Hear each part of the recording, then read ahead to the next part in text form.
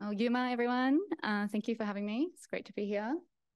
As a way just to further that introduction, thank you very much for that.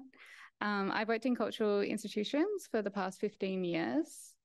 I've worked both in galleries, museums, and now in an archive context.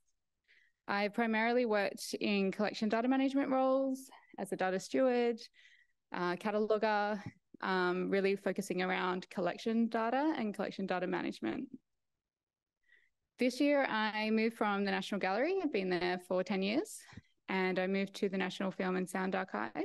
So this is my first experience working in an archive. And as mentioned, I manage the data integrity and analytics unit. National institutions share the same role to collect, preserve, and share national collection, each honing in on their specialised domain of cultural objects and context. I'm going to focus primarily on the National Film and Sound Archive, but bring some other interesting concepts and information about other institutions, national institutions. So today, my numbers are a bit wacky, sorry about that.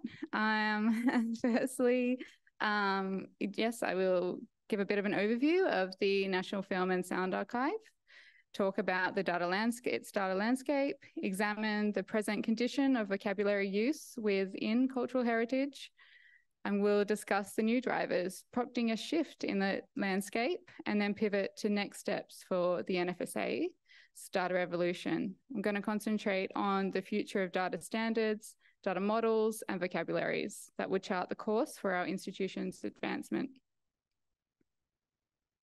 Australians were early adopters of film and sound technologies, and the appetite to make, enjoy, and discuss audiovisual culture remains strong. Australians have a long-standing connection with film and sound dating back to 1890s, and the National Film and Sound Archive's collection origins trace back to 1930. It was initially part of the National Library of Australia before becoming independent in 1984 and taking on the building that's not too far from here.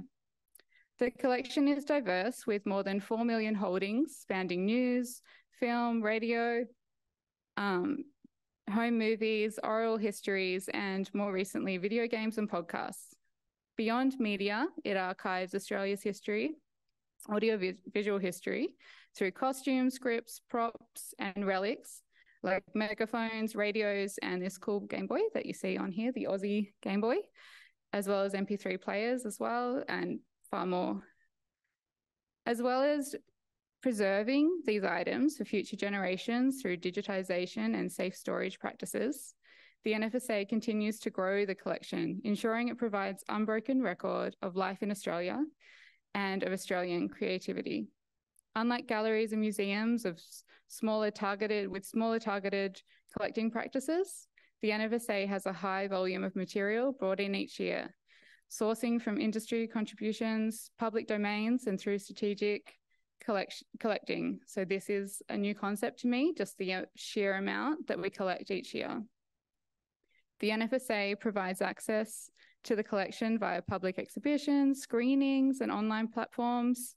It facilitates private collection and data access requests, collaborates with artists and film and TV industry, the audio industry, and HAS researchers.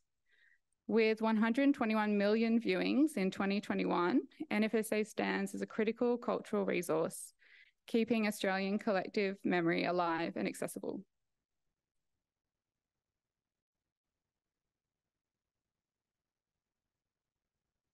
The National Film and Sound Archive, like many cultural institutions, has evolved its cataloguing methods to keep pace with technological advancements. Initially, the meticulous process of cataloguing involved manually writing out details on cards, which were then filed in cabinets accessible to those who could navigate the system. As digital advancements took hold, these card systems were replicated electronically, capturing these essential details like identification, location, description in a digital format. This shift has made the archive's wealth of audio-visual history far more accessible and has set the stage for future innovation in how we preserve, explore, and interact with our cultural heritage. Over the past 15 to 20 years, media research has thoroughly analysed a wide array of content types, ranging from conversational news outlets to the transient trends in TikTok, and spanning the gamut of mainstream entertainment to the gaming industry. This diverse assortment of media not only showcases esteemed artists' work, but also captures the everyday interactions that weave together the tapestry of modern social life. So our cataloguing landscape at the NFSA is shaped by a diverse range of influences, but not that kind of influences. I'll speak to those influences now. At the NFSA, our cataloguing practices have largely been dictated by the data model and the fields in the system that we use, with some modifications to accommodate our collection's distinctive elements. Adoption of international standards have ensured we speak the same archival language as our global counterparts. The varied nature of our collection itself demands specific data treatment, differentiating how we handle technical data for analog material versus digital material, and varying cataloguing methods for how we document documents or moving image and audio material. Integrating and updating legacy data is an ongoing process and I guess challenge for us to align with contemporary cataloguing norms. We also incorporate industry-specific vocabularies and metadata that are standards within audio-visual sectors. So in the cultural heritage sector, cohesive language is not just a convenience, it's a necessity for interoperability and knowledge sharing. It enables professionals from different institutions and disciplines to communicate effectively, ensuring that information is accurately exchanged and understood. Sharing vocabularies allows for consistent cataloguing, indexing, and retrieval of information. This consistency is critical for research as it provides a reliable framework for scholars to locate and reference material across various collections and platforms. Moreover, a shared language facilitates collaborative projects between institutions, such as travelling exhibitions or digital archives, where multiple organisations contribute to a singular narrative. Without cohesive language, the risk of misinterpretation and data inconsistency increases, potentially leading to a fragmented user experience.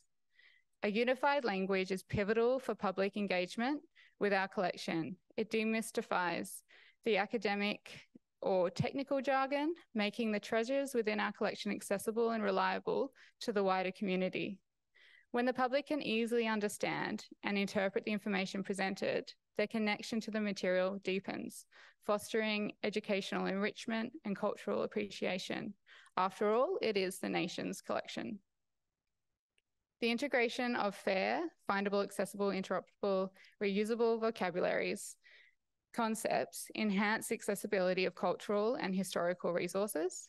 It allows the public to effectively search and locate items of information, irrespective of the institution that possesses these resources. Emphasising fair principles will ensure that these resources are not only easily navigable, but also meaningful, fostering interoperability and reuse. Thus, a cohesive language adhering to the FAIR concepts is critical for cultural heritage. Sorry, that was my arrow pointing to vocabularies working for our audiences.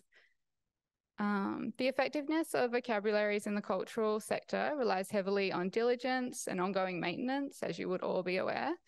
This principle is demonstrated by the National Film and Sound Archive with its preservation glossary that is available online. In shaping our cataloguing methodologies, the NFSA draws upon a wealth of international vocabularies, ensuring compliance with global standards and fostering interoperability.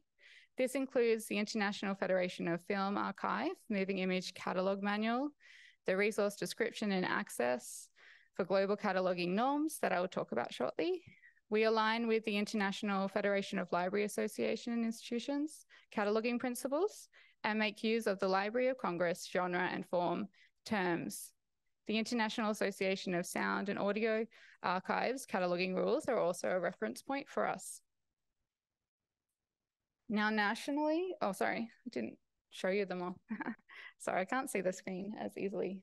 Move like this. So nationally, some examples. The Museum of Applied Arts and Science, known as the Powerhouse, has developed an object thesaurus in line with the Art and Architecture Thesauri from the Getty Research Institute. Tailored to reflect Australian perspective, this platform encourages contributions and updating from the community, representing a model of interactive vocabulary management. And whilst working at the National Museum of Australia, we utilised the Powerhouse's thesauri for our object descriptor. The National Library Union Catalogue demonstrates the benefits of sustained enhancement and careful management, evolving from a basic catalogue to an expansive resource. It underscores the enduring importance of these vocabularies for enabling research and public engagement with our collective collection cultural assets. The Getty's Thesaurus of Geographic Place Names and the Gazetteer of Australian Place Names are key resources for cultural institutions. These provide comprehensive databases for geographic and Australian place names retrospectively, and are continuously updated with contributions from various projects and institutions. Integration of these at the NFSA could be one way we could significantly improve the way we manage place data. So the new drivers, when transitioning from its traditional card cataloguing, the NFSA initially adopted a similar approach for its electronic system, emphasising precise item description and identification over contextual information, and this is not unique to the NFSA. However, there have been some recent shifts towards emphasising the contextual and storytelling aspects of collection. This change parallels discussions for the Reconsidering Museums Canadian National Project, aimed at understanding the value of museums to Canadians. A notable contributor to this project, Wendy Fitch, shared insight on this topic in a podcast exploring why museums matter. It's no longer simply training people how to catalogue an artefact or how to physically take care of an artefact. It's about collecting stories and sharing those stories and encouraging museums to let go of control and encouraging them to let those marginalised communities tell their own stories and not try to control what those stories are. Currently, the NFSA faces a significant challenge. While the cataloguing database serves specialists well, it creates a barrier for the general public with jargon, complex structures, impeding easy access and understanding and easy access to the collection itself. To bridge this gap, a data transformation project is critical, aiming to make the collection more intuitive and discoverable for everyone, fostering broader insight and engagement. However, as this data is manually entered and stored in uncontrolled state, we are hitting hurdles when analysing, relating, and publishing on our Search the Collection website. The demand to pinpoint accuracy in navigating our collection is surging, driven by diverse user cases, with television networks scouring for specific footage to use in their news pieces, individuals on a quest to uncover clips featuring their relatives, an artist in search of the perfect visual element. This underscores the essential need for precision in our archival search capabilities. Galleries and museums who have gone before us in contextualising their data and adopting thesaurus-based vocabularies, such as the Getty Art and Architecture Thesauri, have increased their collection's discoverability. However, to quote a paper, oh my gosh, I'm on the wrong slide. To quote a paper on AI for a role changing in television archives, it's become increasingly impractical for television archives to catalogue their collection without automatic processing and artificial intelligence technologies. To put it simply, due to the sheer volume of backlog and the influx of new media, it's not feasible to rely solely on manual cataloguing.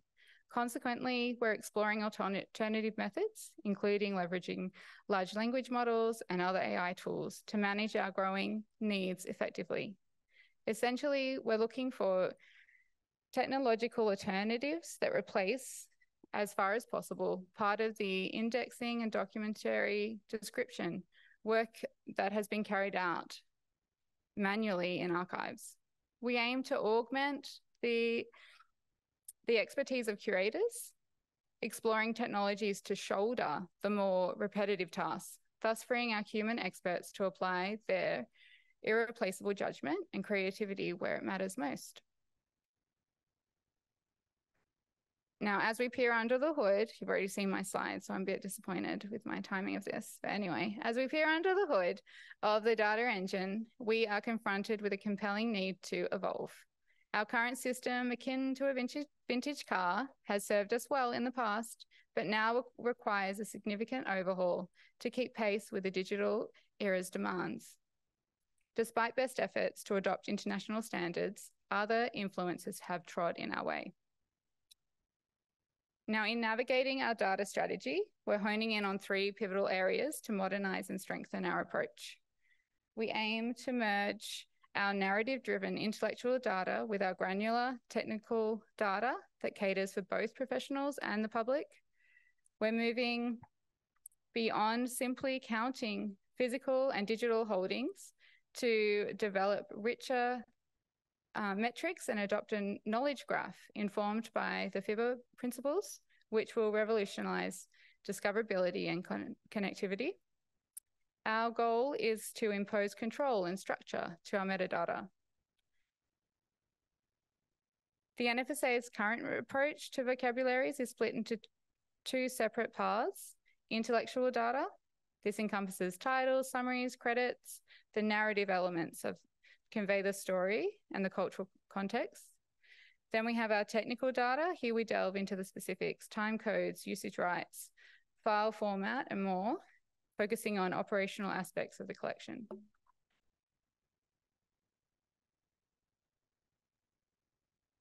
The challenge lies in merging these 2 streams into a unified cataloguing system that is both comprehensive for professionals and accessible to the public.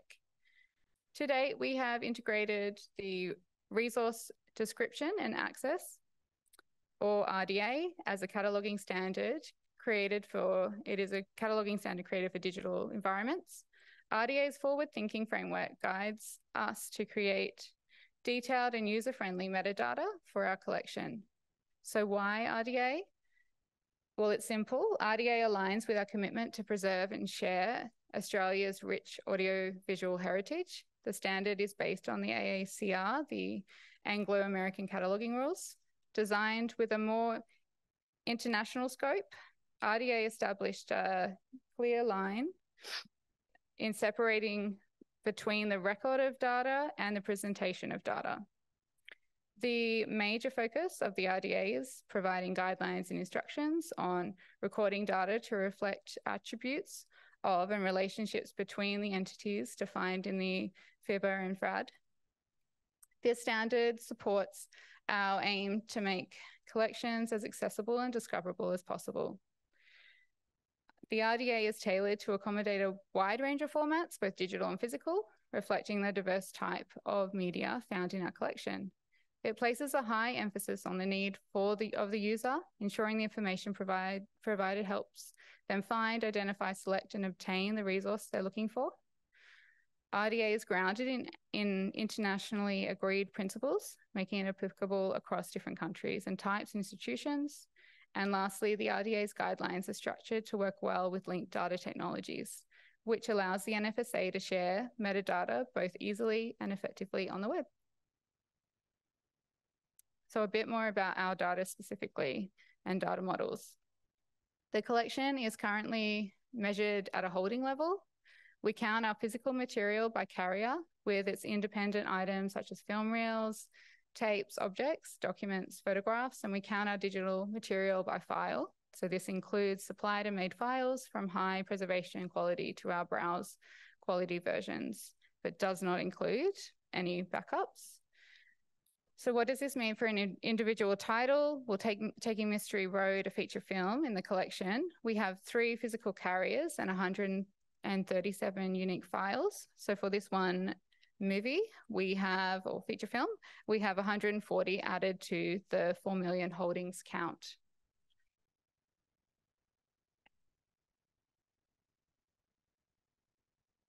Okay, we are starting to unpack this count and looking to deliver new baselines that offer deeper insight into the collection. This involves not only technical change, but also a conceptual shift in how items in the collection are viewed, not as isolated records, but as part of a larger narrative web. This will require a transformation of existing data where relationships are defined and vocabularies are standardized, and data is enriched to fit the new model. So we are looking at integrating concepts, obviously making it fit for our purpose, but taking from what already is out there. We've been looking at the functional requirements for bibliographic records model. It's a conceptual entity relationship model developed by the International Federation of Library Associations and Institutions. It comprises 3 groups of entities. So on-screen, group 1, expression, manifestation, and item. This represents the product of intellectual or artistic endeavor. Group 2 is entities are people, family, and corporate bodies responsible for the custodianship of group 1's intellectual and artistic endeavors. And then group 3 are entities, I had group 3 there already. Group 3 is the yellow. Entities are subjects of group 1 and 2 intellectual endeavors, and include concepts, objects, events, and place. While our current model that we use for our collection loosely follows the FRBR group 1 and 2 entities, it inadvertently conflates entities and different natures, like a feature film with a prop under the work categorization. Recognizing this, we're committed to clarifying and refining these categories, and we're also acknowledging the absence of defined structures for groups 3, the subjects. Our goal is to enhance our model to distinctly represent all relevant entities and their relationships, ensuring a more coherent and functional classification that aligns with our evolving needs. The knowledge graph, which will hinge off our collection data model, is our blueprint for modernizing our data into a dynamic, interconnected network. So this network comprises nodes representing entities, the film, director, soundtrack, and edges, which are the relationships between these entities. It is the network that creates a more holistic understanding of our collection, showing not just individual items, but a rich tapestry of connections between them. Edges are fundamental in illustrating the interconnectivity between various entities in the archive. For example, an edge may link a film node to a director node, symbolizing the directed by relationship. Another edge might connect a soundtrack to a composer, indicating the composed by relationship. Transitioning to this knowledge graph paradigm marks a profound shift for cataloguing single items to mapping a complex web of cultural narrative and relationship, allowing for a nuance and contextual discovery experience. Along with relating the other entity types, such as people, place, and events, the goal is to provide a comprehensive view that connects the work's original concept to all of its subsequent expressions and tangible items within the archive. The knowledge graph approach allows these connections to be easily made and understood, providing a richer and more contextual experience for researchers, historians, and the general public. Vocabularies will also play a pivotal role in our data transformation, as they act like translation tools, transforming raw data into structured, meaningful information.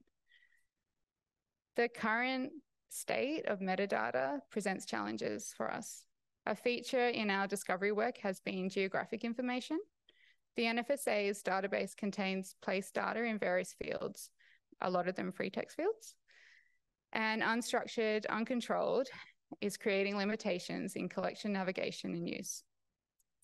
On this challenge, we are looking to leading institutions who have integrated tools such as the Getty Thesaurus of Geographic Place Name and Gazetteer of Australian Place Name.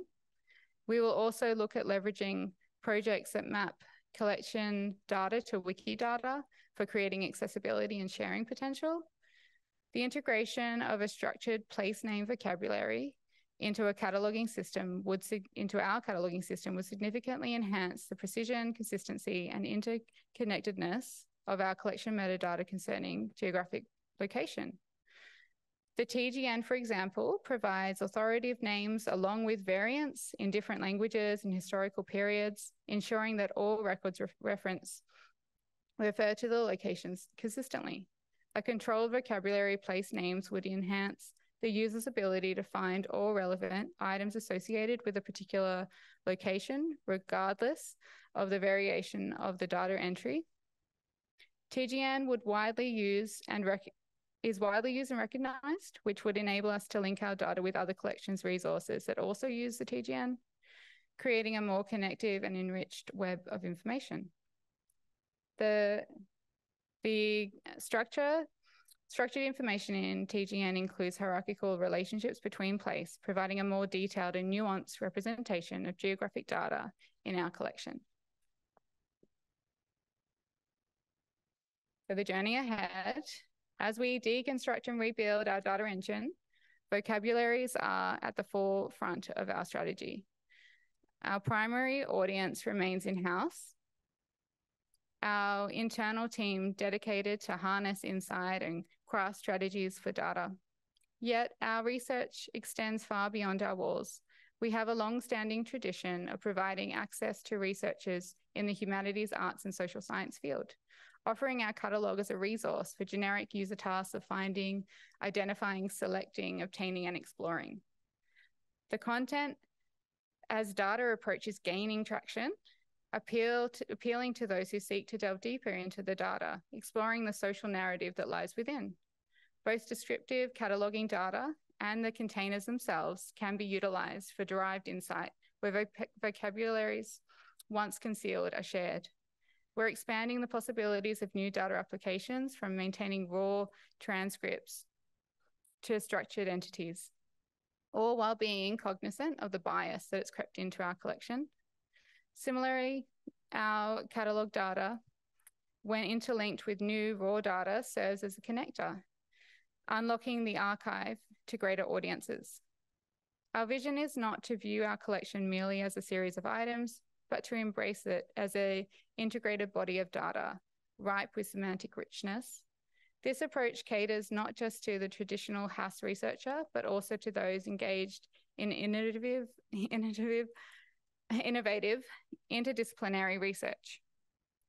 We're mindful of the complex rights that encircle some of our material as we build our solutions. Our commitment is to serve both the general and advanced researchers, ensuring that our collections are as informative as they are inspiring. Visual analytics in culture offers us ways to discern patterns and identify topics. This is explored through a recent artist acquisition. The NFSA collaborated with artist Jazz Money in creating a motion picture solely from footage in the collection. Find me in the break if you wanted to know anything more about this project. I'll give a brief overview of it now. Her work exemplifies the potential of the less manual, more intuitive process, allowing us to glimpse the unexpected within our collection. Her use of footage for me personally was both educational and captivating. So as we move forward, it is the constant evolution of our vocabularies that will ensure our cultural heritage institutions remain relevant and an avenue for all Australians and the world to engage with culture.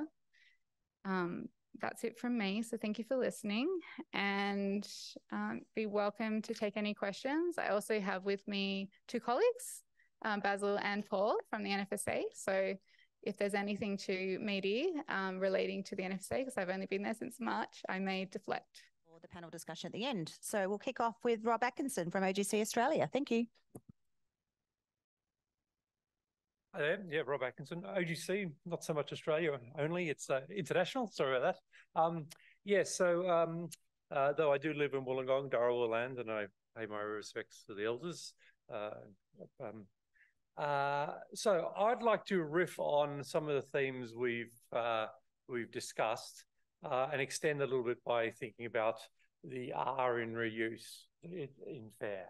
So as Leslie pointed out before, we've done a lot of F&A in terms of, I won't say what it stands for, but around FAIR principles. But ultimately, it's in reuse where the money hits the road, is where you actually get some value out of things.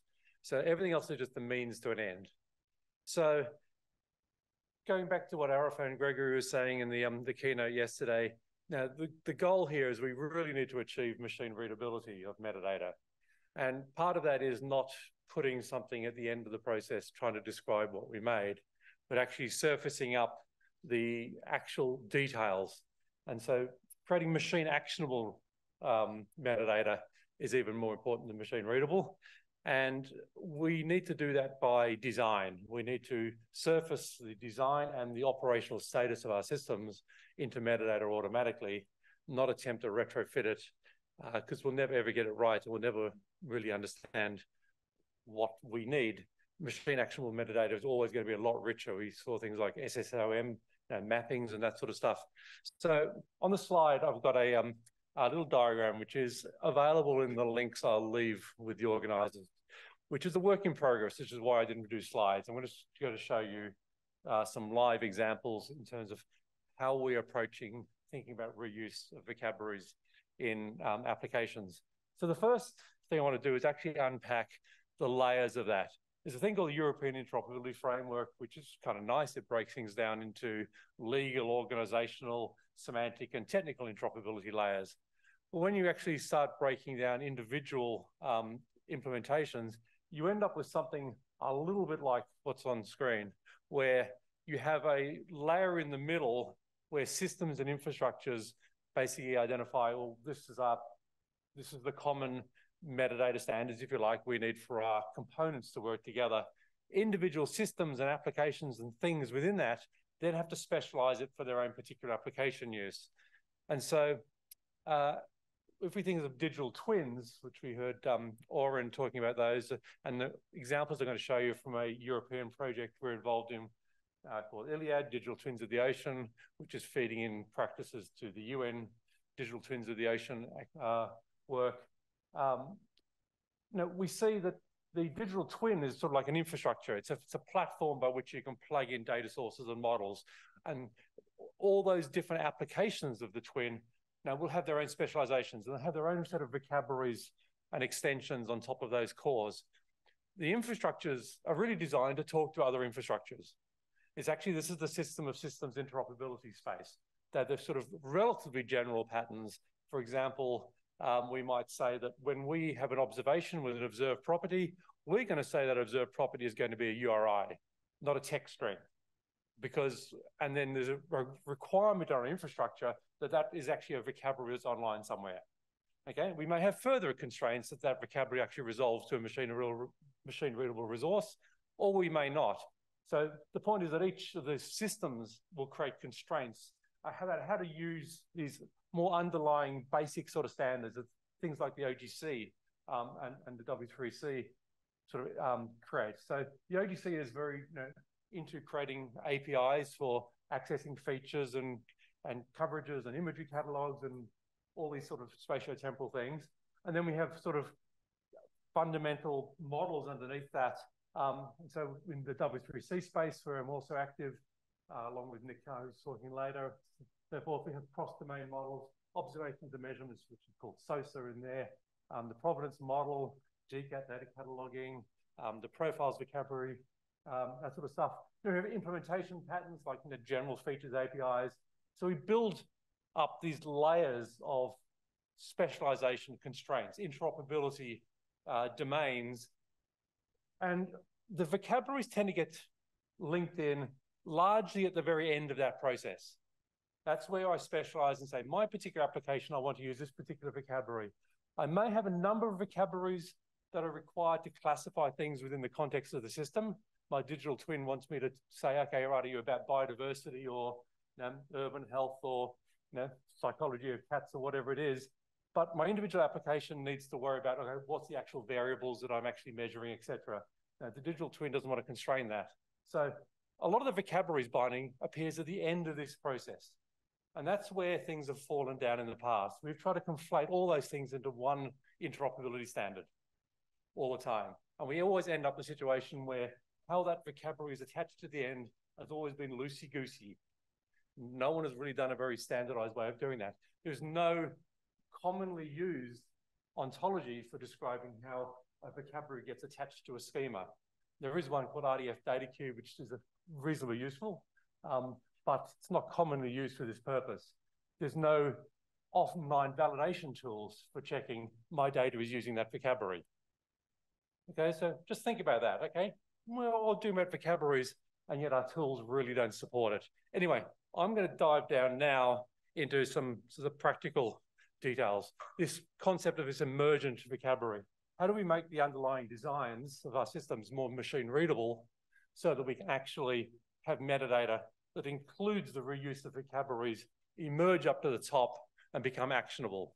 So, as I said, I didn't prepare slides because this is actually quite dynamic. We're working on a range of projects. I'm going to show two examples, one from the digital twins of the ocean and one from the cadastral survey data exchange project I'm working on with ICSM in Australia and New Zealand.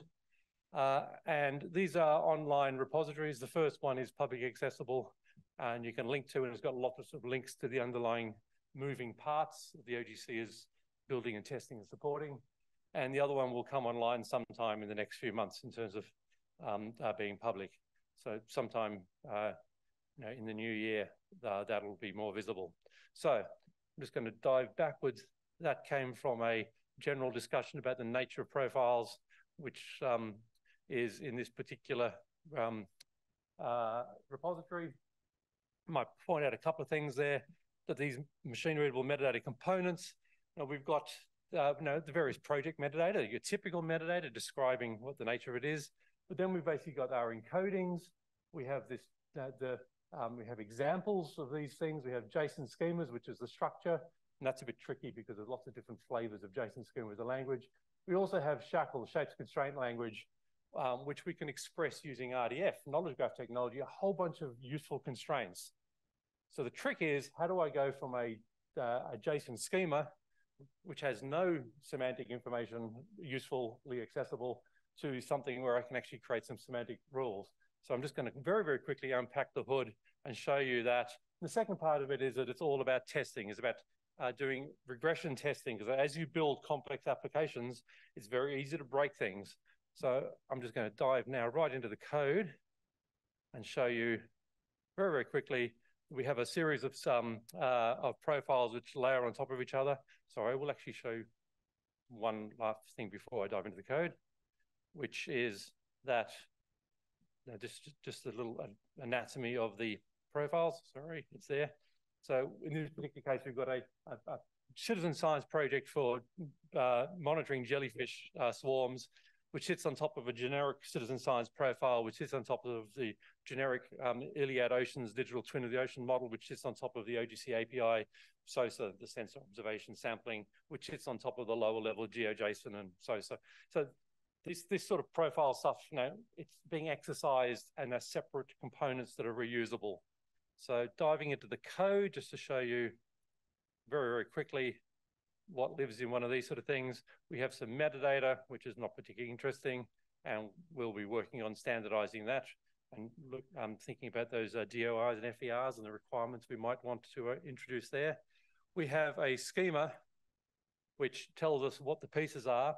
And this particular schema basically says I'm everything about the observable properties requirements for the ocean information model, which is one of the other objects. And my expectation is that I have a particular set of results, which has a particular set of properties, quantity of jellyfish, okay? That's pretty much all it has to do. It has to just specialize that one last little bit. That's important, as I'll show you in a second. Then we have a context document, which is the JSON LD part, which says, oh, okay, our result, density of jellyfish, okay, that has this particular URI, and it has a base URI, which allows us to turn the values into a linked data value. I wanted to highlight this because we're not doing linked data by saying you've got to turn your data into linked data. You don't have to put all your URIs into your data. You can actually identify the namespaces for the codes you use, and you can retrofit it. So, okay, I've only got 2 minutes left, so I'll skip the 3D cadastre, which is about handling this for several hundred vocabularies, which is one of those sort of Git processing things we can talk about at another date.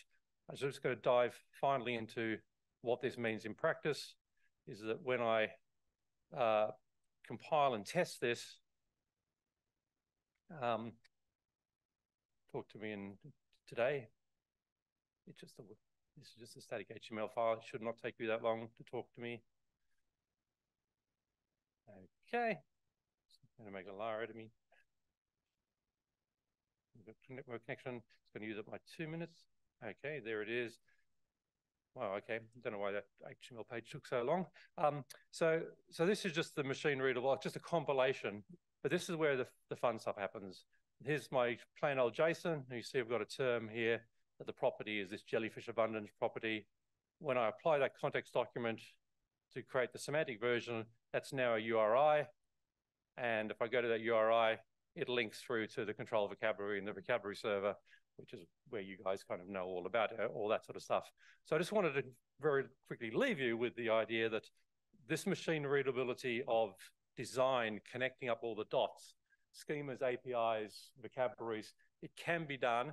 And the final last piece is that it can be done in a very systematic way. We actually generate validation reports where we do schema validations and we inherit shapes from all the other profiles we're profiling. So we actually pull the validation, the constraints, the vocabulary uses, all that stuff is actually all inherited from all those underlying pieces. So 95% of this little, the jellyfish pilot is inherited. So the complexity of making it machine readable is actually manageable because I'm not starting from scratch and producing a 2,000-page document specifying the semantics of my data model. I'm inheriting 95% of that, and I can detect that I'm interoperable with all those underlying component pieces. So I'll leave it there just to show that it is actually possible to have our cake and eat it too against those highfalutin machine-readable actionable metadata, but you can only do it by very, very systematic design and testing everything as you go. Thank you. Hi, my name is Howard Johns, and this presentation is on a proposed standard API for vocab systems. I'll be presenting this on behalf of Nick Carr from Currawong AI. So to begin with, I'll give you a quick outline of what's going to be covered in this presentation. I'll start by looking at the motivation for establishing a standard API for vocabs. I'll cover the history around common vocab systems and give you a view into the APIs they currently provide. And I think this will highlight the lack of standards across the vocab ecosystem. Then I'll go over what our proposal is and what that implementation might look like. And we'll also go into, of course, the time frame around the proposal. To begin with, for motivations, there are several reasons for wanting to establish a standard. To start with, vocabularies are very niche and quite often only well understood in their own domains. And even though each vocab system is dealing with similar data models, there is no normal or standard API other systems can use when they're looking to integrate to vocab systems through an API. This is primarily because each vocab system implements a different set of vocab APIs. Finally, searching vocabularies can be performed a number of different ways, and this can depend on the size of the vocab, which languages it uses, and specific tailoring that might be required by a vocab. So that's something else that we see should be provided as part of a standard. When it comes to the current landscape for vocab systems and APIs, if we look at the commonly used vocab systems, there is no standard that has been widely used for vocabs, with the exception of constructing a general SPARQL query. Now, there has been efforts to establish standards from the RDA Vocab Services Interest Group. However, we're still in a situation where we have no agreed standard. Now, I'll just quickly go over some of the current APIs that are used across these different vocab systems. And I'd like to start with Pool Party. And you'll notice here that they have a number of web services they provide to cover a range of different functionality. And if we look at their vocab-related APIs, you'll see that the types of web services and the naming they use for the vocab-specific functions kind of follow this pattern, where you can request a concept scheme and its top concepts, or the child concepts within a concept scheme, or you can request a concept subtree. But that gives you a feel for the types of APIs provided by Pool Party. If we compare this to Scosmos, you'll notice many differences. They provide a set of RESTful APIs that provide you access to vocabs. You can query a list of vocabularies.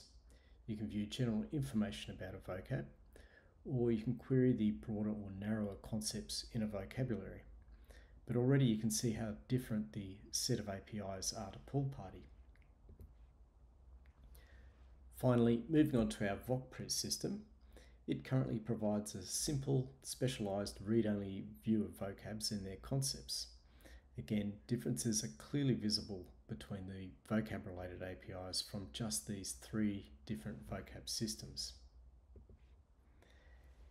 So in review, we have RESTful SCOS APIs, a range of custom vocabulary APIs, and they're all implemented differently.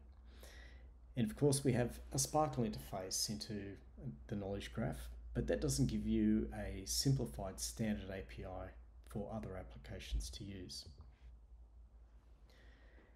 In addition to the lack of a standard API, we also don't have a standard search mechanism that allows us the type of flexibility that is often required when searching different vocabularies. I'll now go into what our proposal is to move forward towards a standard. We see the need for a vocab-specific API that is able to handle the varying specialised search methods that are needed by vocabs. Ideally, we'd like to use an existing open standard that is already established in the community. The standard should also allow for human readable presentation when viewing the API through a browser.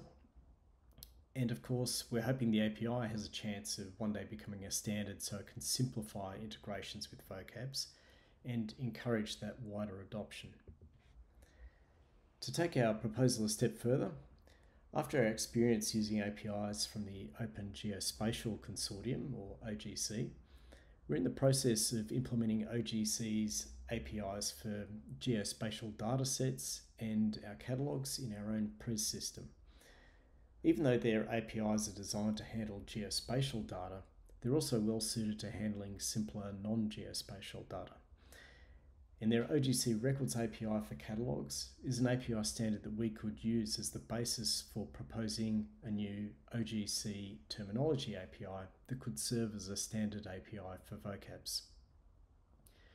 It's important to note that OGC's API already supports CQL and extensible search mechanisms, which provide the type of flexibility that we're looking for with vocabs. If we look at the complexity to implement the Terminology API, we see it as being more complex than OGC's existing Records API due to the additional concept relationships, but simpler than OGC's Feature API, which handles the more complex types of geospatial relationships. And for our PRES system, we're implementing the OGC Features API, Records API, and their CQL interface. We see the set of OGC APIs as an important set of standards that we can utilise in our own PRES system. If we look at the API structure defined by the OGC APIs, you'll see that they follow a consistent pattern for their Records and Features API as shown there. These APIs provide access to catalogues, feature collections, and their items. For the Terminology API, this would follow the similar pattern where we can pass the concept scheme and the concept ID that we're interested in. A further useful extension we see in the introduction of an overarching catalogue, where we can further arrange vocabularies into catalogues, and this would similarly apply to having catalogues of catalogues. Extending this approach again, it can be applied across OGC APIs that'll also include the feature collections as well. So the addition of the catalogue level allows us to use a catalogue for any type of collection of information we're looking to organise. For concepts that exist in a vocab or concepts that exist as part of a collection, the following type of pattern could be introduced, where we include an additional path to support the retrieval of collections of concepts differently to concepts in a vocab. But these types of design considerations are what we're currently working through at the moment. For search support, a pattern that could be used is where the search parameters are used at different points in the API. And with this approach, the API scope defines the items which should be considered when performing our search. This gives us a simple logical method for providing a starting point for our search. When it comes to catering for different search strategies, a strategy parameter can be provided along with the search parameters, and this would indicate the method to use when conducting a search. This gives us a very extensible approach to supporting different search strategies. Lastly, our timeline in our PRES system for the adoption of OGC APIs is that we expect to complete support for OGC Records API this calendar year, extending our support to OGC Features API for the CQL implementation in Q1 2024. And finally, the new Terminology API implementation is targeted for Q2 in 2024. So that concludes the presentation. Please feel free to send any questions to the email addresses on the slide, or visit our websites for more information about Currawong or any of our PRES related tools. Thanks for your time.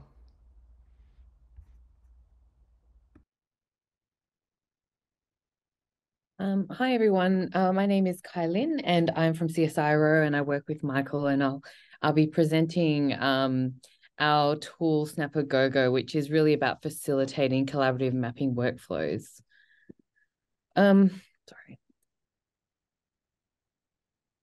So as part of the Australian Research Data Commons Rosetta project, there was a need for a tool that could assist researchers to map local terminologies to international standard vocabularies and terminologies. So that's really about the interoperability as well as the reusable quality mapping development. Rosetta's objective is to deliver a nationally recognised and utilised shared terminology mapping service focused on the needs of information systems delivery, researchers and research in Australia. So Snap to SNOMED was a tool that was developed by CSIRO, and it was identified as a potential starting point for the tool, but it did need to support mapping to terminologies other than SNOMED CT, so it required a little bit of enhancement. So I might just start off with just a little bit of background on that Snap to SNOMED tool. Snap to SNOMED was developed for SNOMED International as part of their commitment to supporting the adoption of SNOMED in national, regional and local implementations. They recognise the use case that many new implementations required migration of existing codes to be mapped to SNOMED CT, so it could be used natively in new software.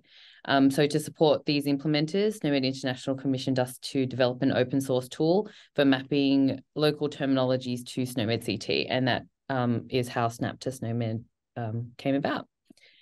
So their use case was really that requirement to map existing legacy or proprietary code sets to SNOMED for migration of systems, for interoperability, for reporting, for clinical decision support, and other use cases similar to those. So what we wanted was an open source tool that supports that implementation by allowing users to collaboratively create and maintain simple maps to SNOMED using a guided approach to help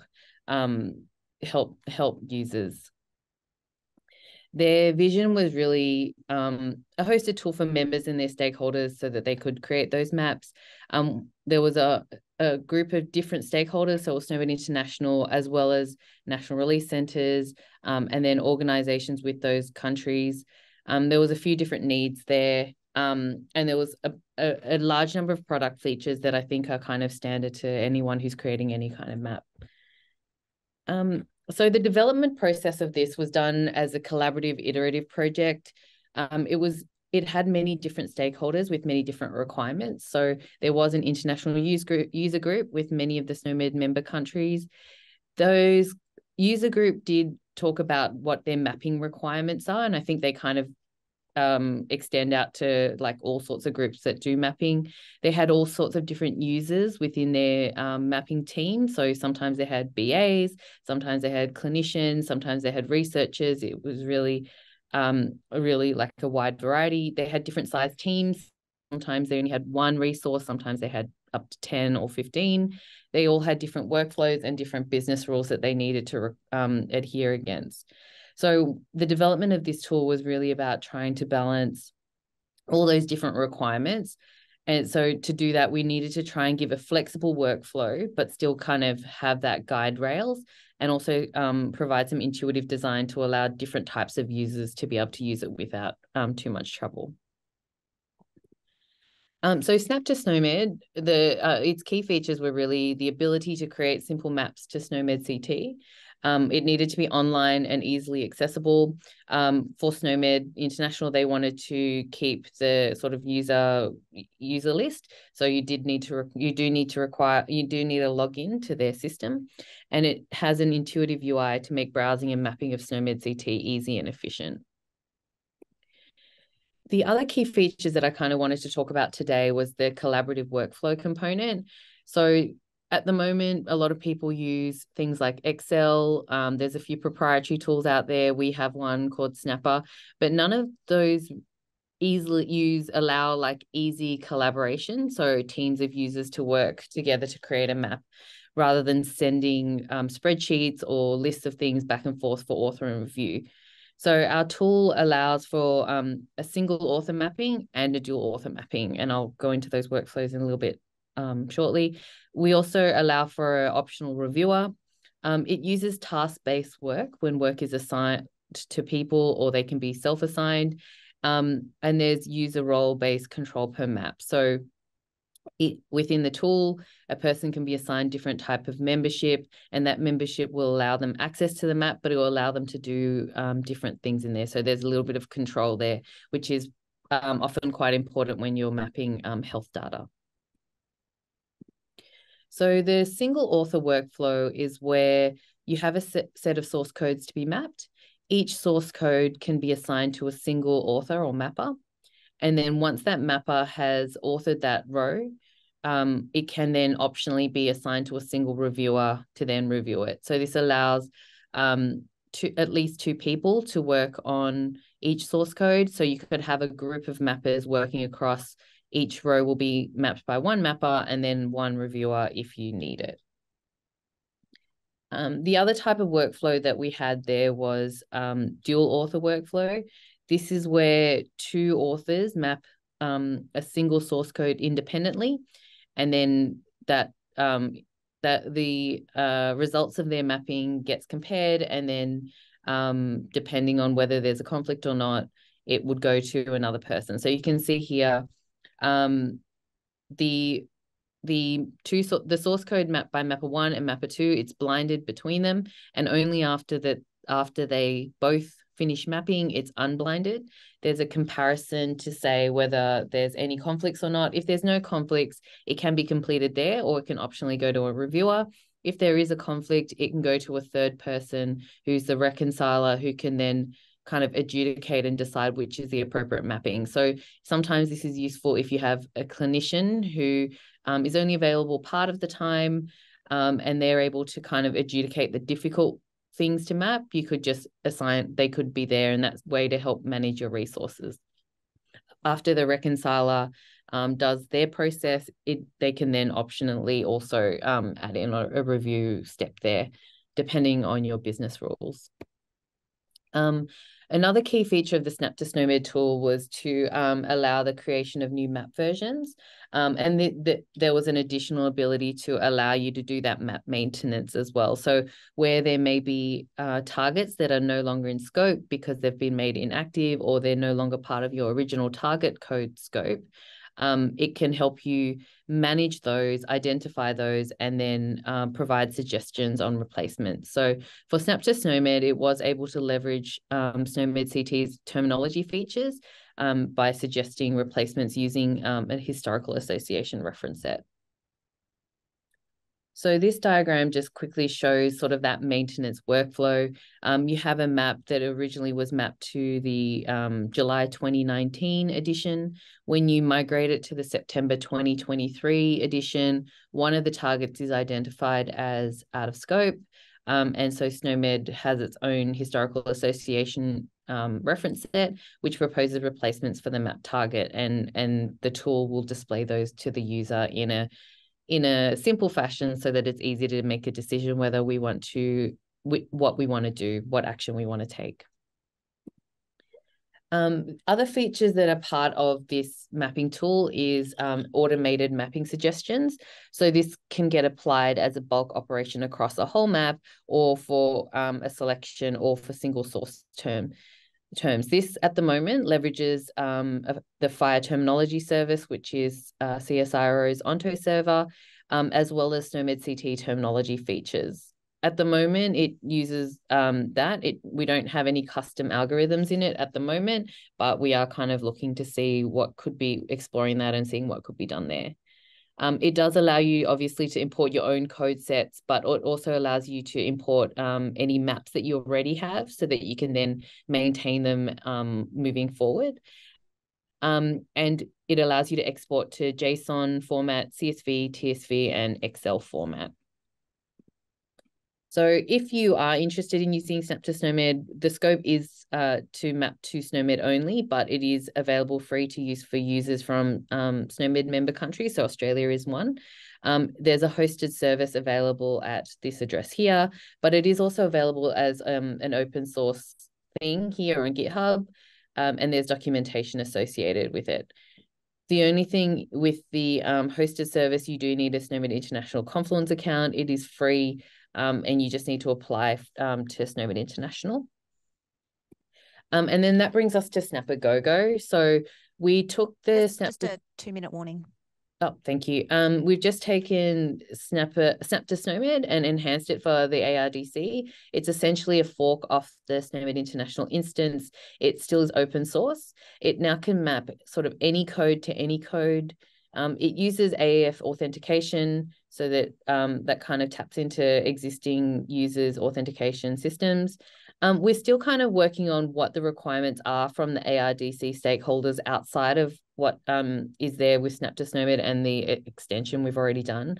So we are also only supporting single author workflow at the moment, and we just want to see who's interested in sort of having that dual authoring, because that's a really big requirement in the clinical space, but it may not be so outside of that. And here's just a screenshot of what it looks like. There's you can see here the target and the scope in the top left corner. There's you can add multiple versions. We have a tasking workflow on the right, and then sort of down the table is sort of your imported codes or your target source codes, and then on the right is your target. That's all I wanted to show. Thank you. Hello, everyone. Checking in. Can people hear me? Can people see my screen? I see thumbs up. Wonderful. All right. Thank you so much for having me. Yes, my name is Keo Paulson. I'm going to be talking about advancing Hive format's capacity to leverage multiple vocabularies. If you want to talk about me or this presentation in the future, I like they, them pronouns. I worked on this presentation with my colleagues, Jane Greenberg and Scott McClellan at the Metadata Research Center at Drexel University. So what I'm going to be talking about is why we called this platform software Hive, why Hive. Then what is Hive format, sort of a iteration of Hive. We're going to talk about the functionality of how Hive format works, talking about the navigating vocabularies, searching within vocabularies, indexing articles across, like according to vocabularies. We're going to be talking where folks may notice that it appears very similar to some of those vocabularies mentioned by the previous person, or BioPortal or MatPortal are the ones that I'm more familiar with here in the US. And I'm going to be talking about some of the recent advancements that I have been working on specifically, and then what we hope to be able to do next with this little platform of ours. So first, why Hive? Hive stands for Helping Interdisciplinary Vocabulary Engineering. What that ends up meaning is that instead of being a repository that maintainers of vocabularies have to sign into and give their vocabularies, our strategy is to go and find lots of vocabularies, and that could be on different places. So here for me in the US, Library of Congress, subject headings, the RDF is XML is here. The asthma ontology, the RDF is in this location. The USGS can find the RDF on this different US government website. And then this United Astronomy Thesaurus, they have their RDF on GitHub. And instead of having to find all of those and explore all of those in their respective websites, we've downloaded it and put it in this in one place. So you can see the asthma ontology, Library of Congress, subject headings, USGS, and Unified Astronomy Thesaurus. So not for building vocabularies, truly for crawling for vocabularies and putting them in one place, all in one place. So pros and cons of this approach. Pros are that it allows for some flexibility to be able to pick and choose the vocabularies that you want to be looking for. Then because we are crawling for these vocabularies, we don't need as much marketing to like ask people to submit their vocabularies to still potentially be helpful in terms of searching different vocabularies. And based on the software that we have, we can pick different collections of vocabularies for different purposes, which we'll see for Hive for Mat or Hive for Material Sciences. The cons is that at the current moment, as people might be able to imagine, like hearing some of our previous presenters of how there's not a common API, downloading each of those and normalizing them is a very manual process.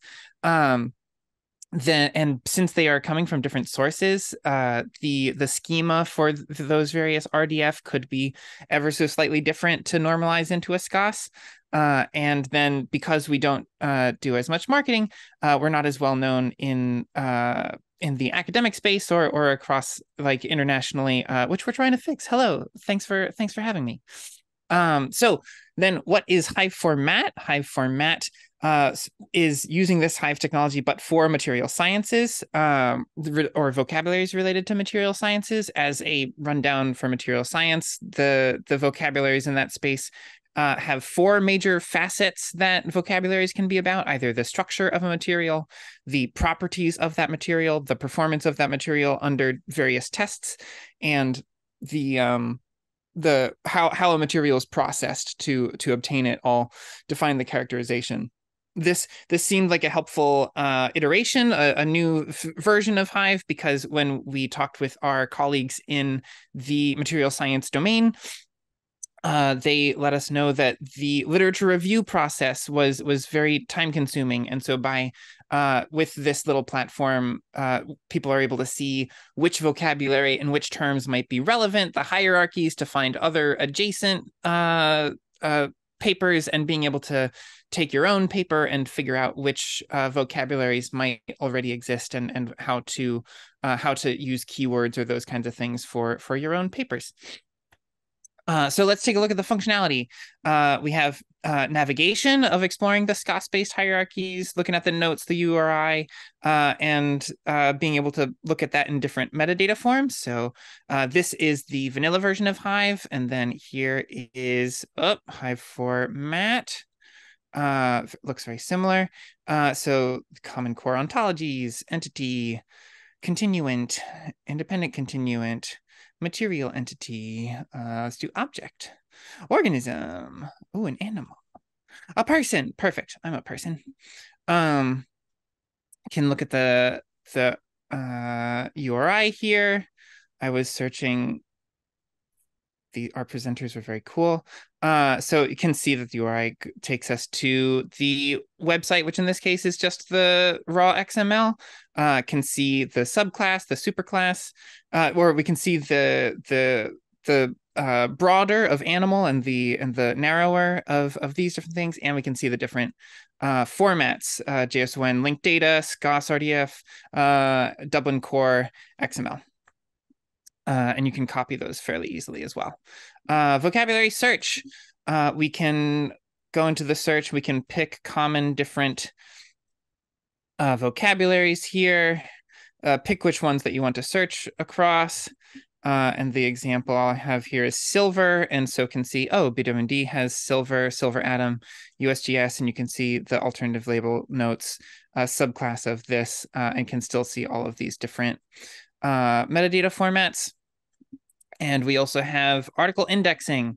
So if I take the index here, I'm going to use this Wikipedia article about silver, take the URL. You can also do this for a text file or even a PDF online or on your desktop. I'm going to choose the same vocabularies as I did before. I'm going to use this rake algorithm to do keyword extraction from the article. Index it, and within a second we can see things that we recognize: silver, silver atom, but also single crystal, dissolved metals, and again be able to see notes about all those things. So how is this different from other repositories like BioPortal or in MatPortal is a equivalent for material science? So I'll also go here where MatPortal, this is the material science equivalent, has this annotator function, which does a similar thing as the indexing. However, and this is the first paragraph from this Wikipedia article of silver. But in this first paragraph, the word silver shows up 10 times, not including silverware. And so it found silver from the Mat Onto ontology, like Hive did, like mine did, like here, Mat Onto silver. However, because silver showed up 10 different times in the article, it is repeating that silver 10 different times, and then 10 times for BWMD domain, and then times for BWMD mid. So it's hard to see which terms are clearly, and it's difficult to navigate the way that it is here. And because they are finding each and every single match, the annotator is limited to 500 words maximum, whereas Hive, because we're doing some keyword extraction, we're able to do basically any size. Of course, if an article got really big, like 50 pages, 100 pages, it would slow down. But theoretically could do any size. So some of the recent advancements that I've been working on, very excited about, is that I was working on the keyword alignment algorithm to align terms from an article to keywords in the various vocabularies. And before the algorithm, we were having trouble pulling any keywords for a corpus that we were using related to material science. And afterwards, we were able to pull keywords with 53% relevance, which was an improvement from before.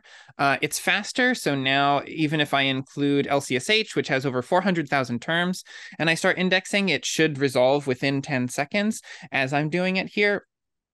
So another 1,000, there we go. See we have all of these things from silver, including like silver in literature. And that brings me to the next point, that silver in literature, that phrase wasn't exactly mentioned in the silver Wikipedia article, but the algorithm is a little bit more tolerant, being able to accept both X-ray or X-ray in an article, even if words are switched around, like diffusion X-ray versus X-ray diffusion. It uses this concept of string distance or string similarity to be able to still find things that are close enough. And some ambitions for the future of what we're hoping to do with this. Warning. Thank you very much. 2-minute warning. I heard. The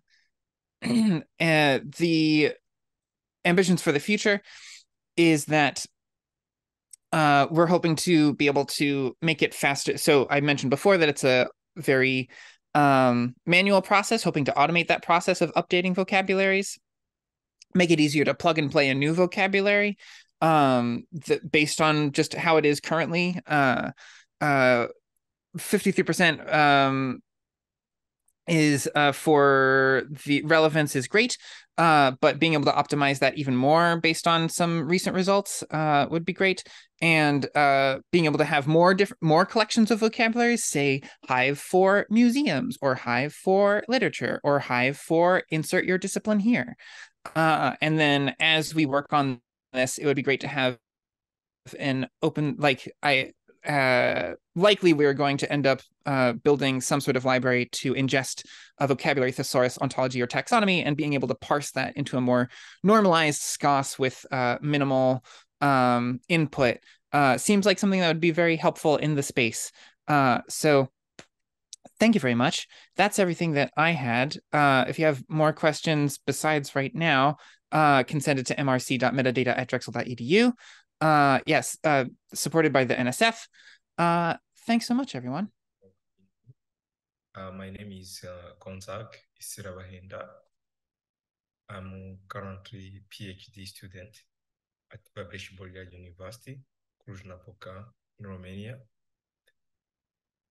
My subject I want to share with you today, it is about knowledge-based economy vocabularies, reflection on graduate employability.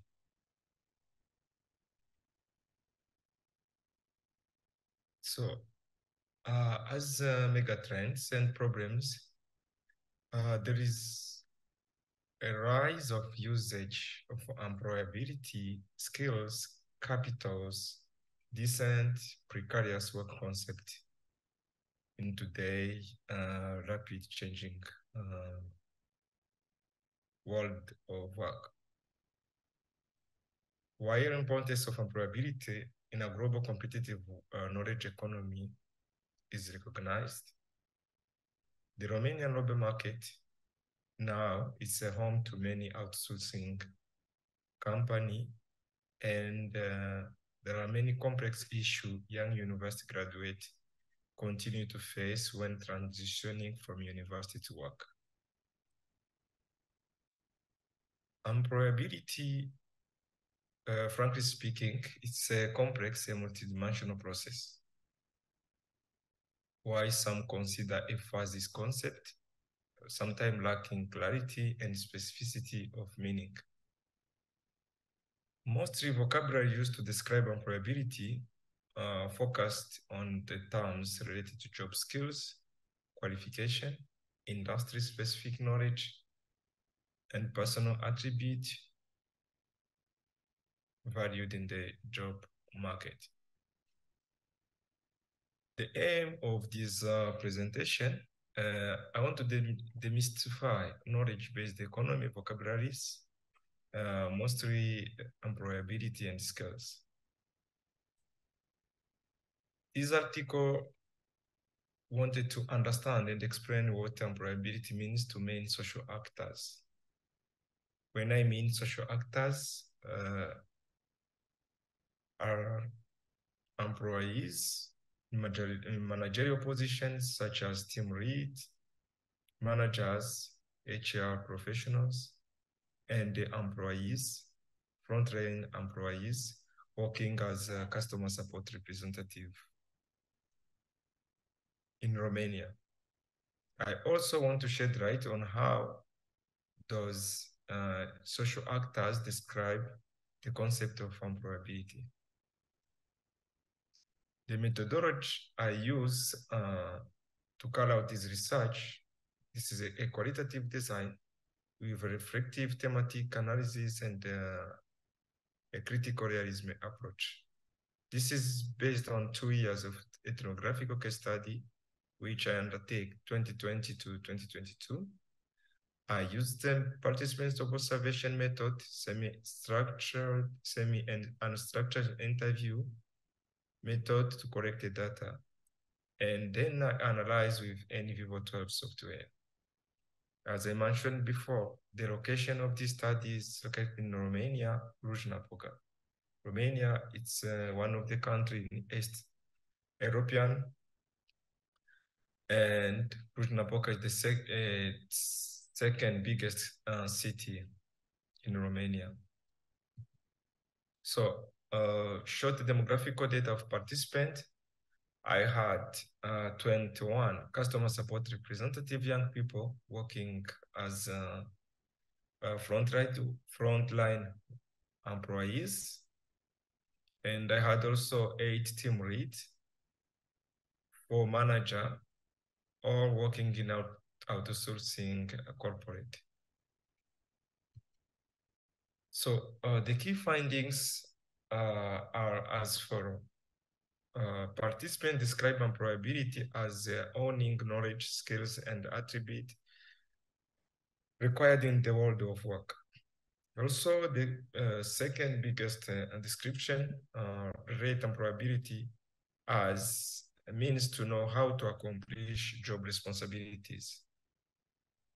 The last one, employability, refers to the ability and the willingness to search and maintain employment.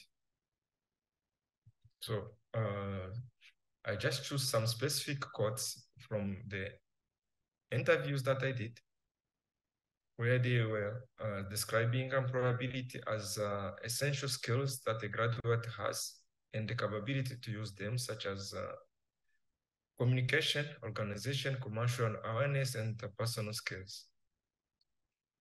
Also, Justina, a 25 years old customer support representative, described the employability as a competence to maintain an employee position and get the job you might like. Employability is the possession of aptitude that help acquire a job and remain productive in a turbulent world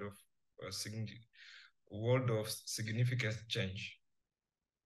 Employability also, it is the possession of the proper mindset to learn and to guess what to improve and to do the best you can. Employability encompasses graduate knowledge, skills, and understanding that they indicate the value of employee to employer. A discussion on the results, we can start saying that employability is about possessing necessary skills, attributes, and knowledge. Employability also is a process, which it's something dynamic that can just be elaborated within time. And employability depend on your position in the labor market. If there are many graduates with few jobs, the competition will be tough. So your position will depend on your level of studies, your experience, your possession, and so forth. We have seen that employability rests on employer expectation. Yes, when conceptualizing employability with consideration of employable graduate who might fulfill employer demand, these types of describing employability coincide with employability through a political perspective. Employability also, it is a policy concept. Participant described employability interchangeably as graduate work readiness, graduate attribute, exceptionally in the outsourcing company, soft skills remain more important to describe employable graduate. Employability is extensively described based on a micro, if I can say, individual level, and less on macro level. labor market supply and demand characteristic. Here, we see wherever we are discussing about employability, many people tend to be based on knowledge, skills possessed by an employee. But few will be discussing about macro characteristics such as the composition of labor market, the competition that is in the labor market, and mostly and the policy available for integrating young graduates in the labor market. We have found that employability concept is a multidimensional phenomenon, simultaneously confusing and misunderstood. Why? It's because it's theoretically a good concept, but ill-defined, sometimes exaggerated by the press and jumped on by employer and numerous policymakers. For instance, some are comparing employability as employment, but for sure, it is possible to be employable, yet unemployed or underemployed. The sporadic interpretation of employability greatly impacted the employability practice. As concluding remarks, employability is widely regarded as the ability to obtain, do, and search for employment.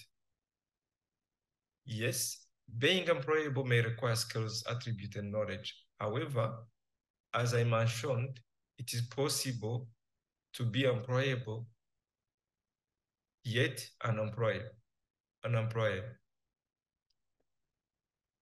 Employability, the main most misused concept in the knowledge-based economy. As I mentioned before, employability is widely regarded as a policy concept, as the desire to have a knowledgeable based society make the concept of employability more politically motivated.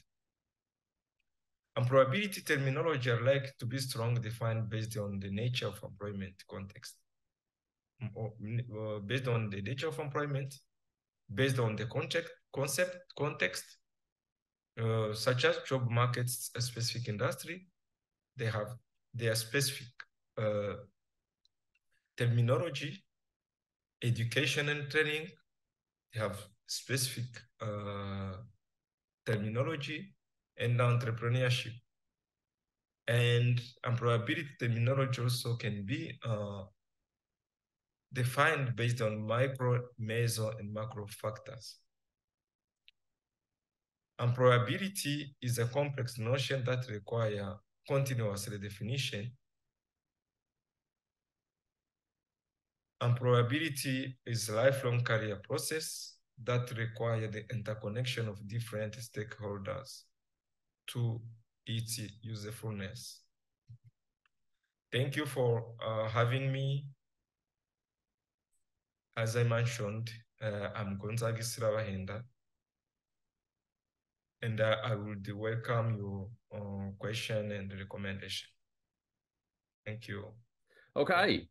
Thanks very much, Megan, and thanks everyone. And to say, in some ways, I'm wishing I could be there in person, but say, given it's a big event today for me personally as well, and say I'm joining you from the lovely South Island, New Zealand, in fact. So I'm actually talking today about the sort of continuation actually from last year's symposium, picking up on work we've been doing subsequent to the last year's symposium and really looking at how we can drive forward an agenda for vocabularies and the vocabulary ecosystem in Australia. Now, I'm speaking here on behalf of many people, including a number of your hosts here in the last couple of days, including Natalia, Megan, Dougie Boyle, Leslie, Kieran, and a host of others. So let's say this is certainly a group effort that we're looking to here, and it's a community effort we're looking to engage everyone with. So I want to bring everyone up to speed onto where we've come to with the roadmap itself and its imminent release.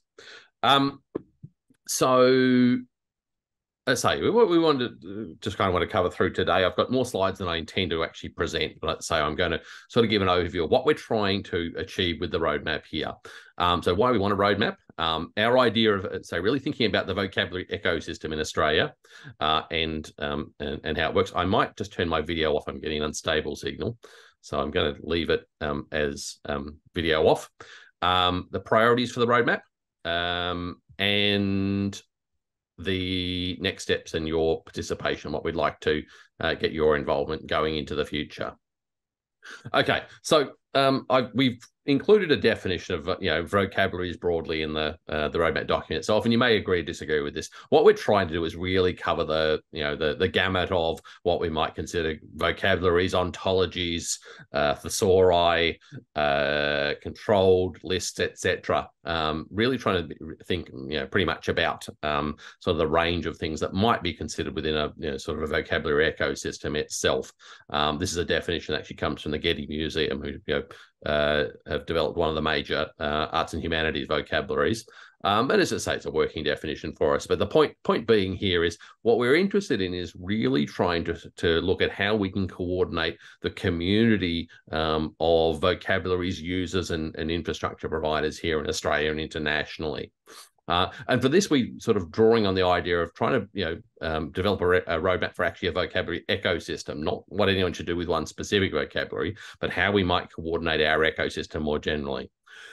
We have the challenge here in Australia that our ecosystem is diverse and largely uncoordinated. We don't have a particularly clear mechanism for being able to coordinate activities between folks who do different things. And that includes coordinating with our international colleagues, a number of whom are presenting in this session as well and throughout this workshop. And that's a challenge that really is the focus of what the roadmap itself is trying to address. So we're trying to frame up, well, what might a functional and effective vocabulary ecosystem actually look like? What are its constituent parts? And what are some goals we can look to in the short, medium, and longer term that we might want to achieve as a vocabularies community to better coordinate and progress our ecosystem of vocabularies and vocabulary services? As much as this is really to orient around, particularly around fair vocabularies, if we can't, we have difficulty even finding a lot of the vocabularies we might want to use and what makes for a good vocabulary, let alone being able to think about accessibility, interoperability, and so forth. So it's this diversity and this coordination that really we're trying to emphasize. So why then the roadmap? As I say, this came out of, as I kind of mentioned, last year's Vocabulary Symposium. It's really where the work started.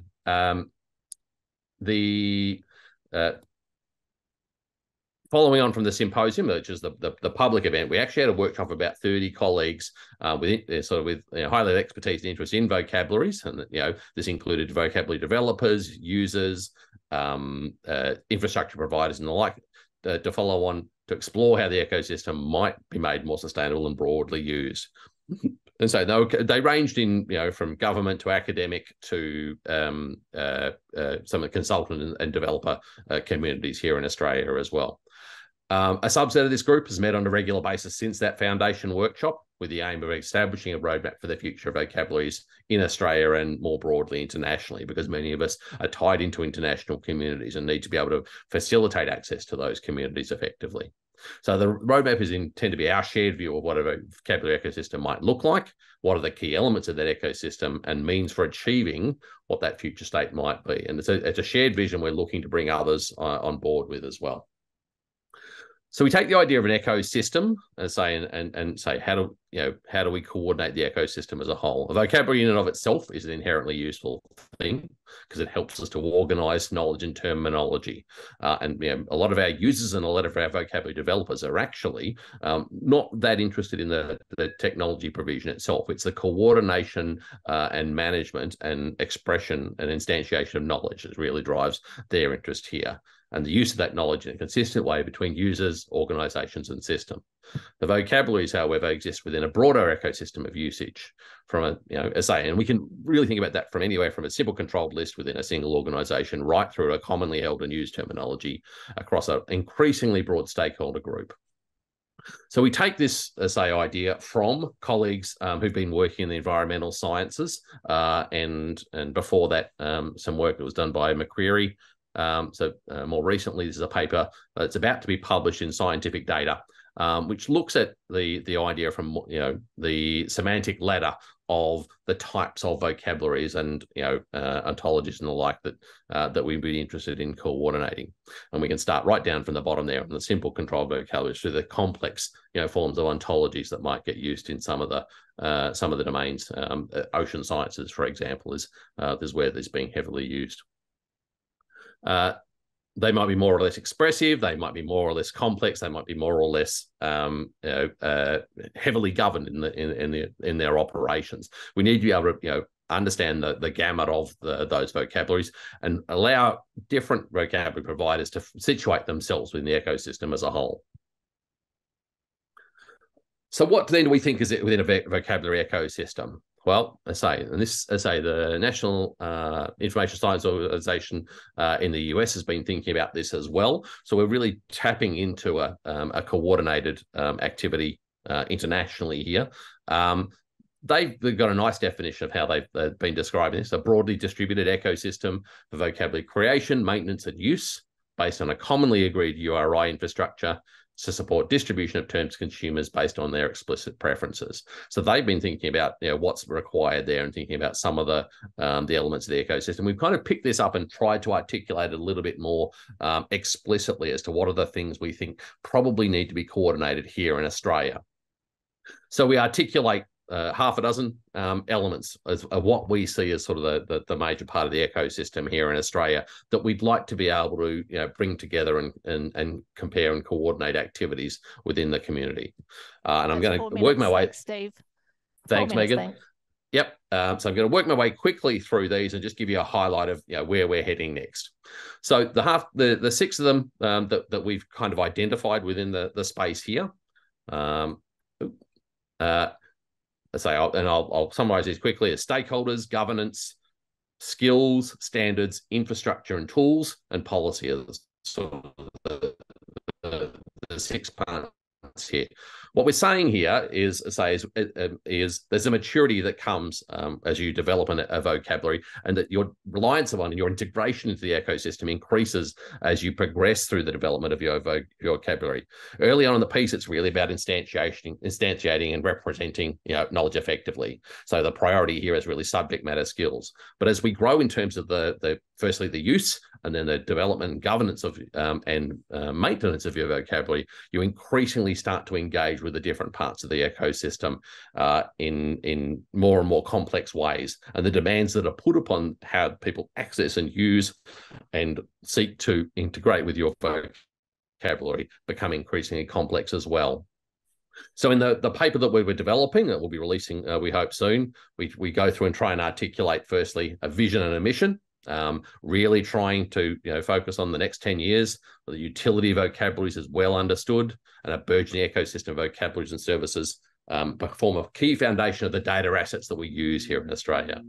So our mission is going to be to focus on the further consistency and sustainability development, implementation and use of vocabularies across the domains to allow us to solve real world problems. We go through and try and provide some basic principles in the paper itself. So there's some examples up on the screen here. Focusing on vocabulary as a representation of knowledge, focusing on providing the means for people to be able to support the transmission of vocabulary rather than necessarily having to be expert in the technologies and the management of use of vocabularies themselves. We're looking increasingly from human to machine interoperable services. So humans are not the consumer here, it's actually machines. And how do we facilitate those, the transmission between machines effectively? So humans become the end consumer, but not the point of contact for the vocabularies themselves. And there's about 9 vocabularies we try and put there. The last one you can see down the bottom there, really trying to be able to provide its ecosystem, but builds and maintains trust in the vocabularies that people want to use, so they can find them, effectively access them, and interoperate them in a suitable way. We go through and we go through and try to provide some definitions of what each of those components of the ecosystem are. So I've got a summary, and you can see the slides are online. You can have a bit of a flick through as to what those ecosystem elements are. As I said, standards, vocabularies, governance, infrastructure and technology is supporting the sets of demands that organisers and users place upon the system, the stakeholders have of the system. And then policy, which kind of provides the framework under which vocabularies can be used. We then conclude with a series of setting directions, trying to provide short, medium and long-term goals for each of those components of the ecosystem itself. And this is where we're really looking for input from the community itself. What we've tried to articulate from each of the subgroups that we've had there is a set of short and medium and long-term goals. We'd like your input on those to get a sense of how you feel about those, that we captured the right information, we kind of reflected those, and you'll see those as sort of 3 or 4 sets of goals for each of those timeframes. And then looking forward to the future, publishing the first draft of the roadmap, hopefully probably in the next month, is kind of what we're looking to here. We'd hope to have it ready for the workshop here. We're not quite there, but we're pretty close. So when we publish this here, and we'd like to be looking out, and we welcome feedback from the community itself on have we covered the right ground in terms of what you think is the constituents of our ecosystem? Do you need clarity on any definitions of what we're trying to define here? Do you have any particular priorities of the vocabulary ecosystem that you'd like to see furthering? And who do you think this sort of roadmap ought to be going towards, looking towards the future? Is the orientation is there? So that's an update on where we stand and the roadmap that's there. You can look forward to seeing the roadmap in the very near future, and we'll look to circulate that to this community and the groups, the attendees of the conference and last year's symposium as well, to circulate for your feedback in the near future. And that's it for me, Megan. We have his presentation. Need the opportunity to present our thoughts on ontologies in the age of large language models and navigating their political dimensions in industry applications. Before we dive into the subject matter, we would like to acknowledge the Whadjuk people as the traditional owners and custodians of the area Bulu, Perth, on which Curtin and UWA Perth campuses in the CSIRO Kensington site are located, and pay our respects to their elders and senior knowledge holders, past, present, and those following in their footsteps. Overcoming the ambiguity of language is a centuries-old quest. The flood of information and the promise of machine actionable data and services have made this quest even more urgent and attractive. However, attempts at a semantic web have only seen low level of adoption. The vision of the semantic web was formulated early in the internet age, once the web became too large to be mapped in guidebooks. The W3C developed a technical framework for the semantic web, but applications were lagging and some implementations never materialized. The semantic applications we see today were driven mainly by search engine operators. But when you look at the right-hand end of the Google Trends graph at the bottom of this slide, you can see an uptick of interest in ontologies marked in blue and knowledge graphs marked in red. Why is there this sudden renewed interest in knowledge organization? Industrial facility assets are documented in huge volumes of documents. How can they be consumed and organized? By relentless reading, building business logics, manually constructing knowledge graphs? Companies have worked on enterprise data systems, but controlled and uncontrolled systems continue to exist in parallel. Centralization of data in the cloud made data more available, but it did not add any further degree of order. Current systems still suffer from a limited use of agreed semantic elements, and systems are commonly bespoke, closed, and company-specific. Going back to the internet is full of unstructured text, multilingual and distributed.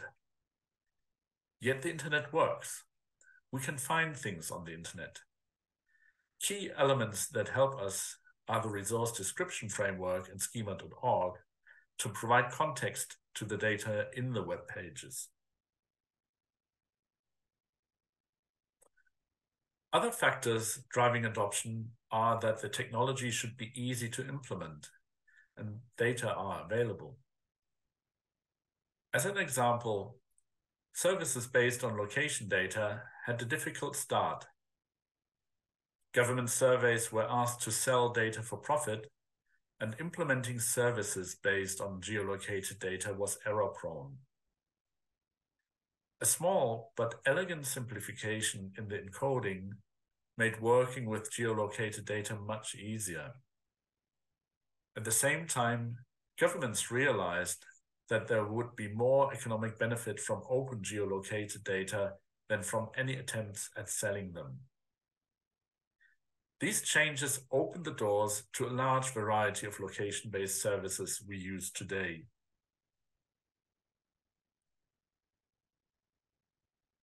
I've showed this graph before and pointed out the recent rise in interest in ontologies and knowledge graphs.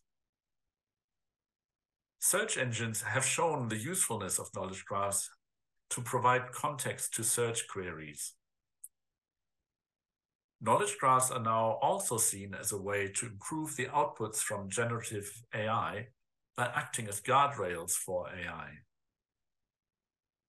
At the same time, large language models can also be used to extract ontologies from large text corpora. The elegant hack for using knowledge models in industrial applications is to recognize the layers of scope and delegated responsibility. These graphics show how IKEA delegates the responsibility for providing and curating parts of their knowledge graph. Only the top of the pyramid, the high-level concepts, are centrally curated. All further, more detailed categories are delegated to agents in their supply chain. The key aspects here are: leave existing data where it is, treat relations as first-class citizens, each data gets a clickable address as URL, adhere to the same abstract concepts as used on the web, add business-specific concepts using ontologies. Standardization can open the door to new solutions based on a common standard. Early proprietary internet protocols were soon replaced by common open protocols. The W3C and the Open Geospatial Consortium are examples of organizations working on common open protocols that enable an entire online economy. Standardization can also be a tool for exclusion. It can close the door to alternative solutions based on a competing standard. It can build a moat around a company to protect its competitive advantage. As an example, we have competing standards separating the Android and iOS worlds. Similarly, information structures can be used as tools of exclusion.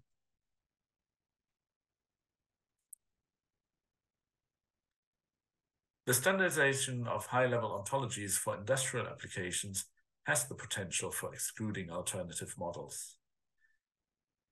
Incompatible structures can lead to exclusionary structures. We already see manufacturers in the agricultural sector trying to build moats around their products. There are lessons we can learn from the second wave of the semantic web. As an analogy from geolocated data, the political push towards open data and key technical simplifications of geospatial data protocols opened the doors to a widespread use of geolocated data and created a vast array of new opportunities for geolocated services. To conclude, the current interest by industry in ontologies is driven by the need to extract knowledge from vast troves of unstructured data. Ontologies can act as guardrails for generative AI to improve the quality of results. Large language models can also be used to extract ontologies from large text corpora. Some industry sectors are starting to push for standardization of high-level ontologies. The risk of these standardization efforts at this stage is that they could act as barriers to alternative solutions.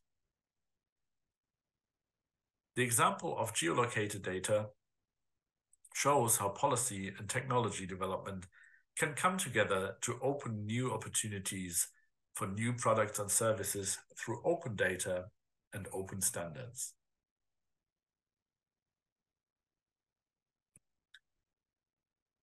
Thank you for your interest in ontologies in the age of large language models and navigating the political dimensions in industry applications.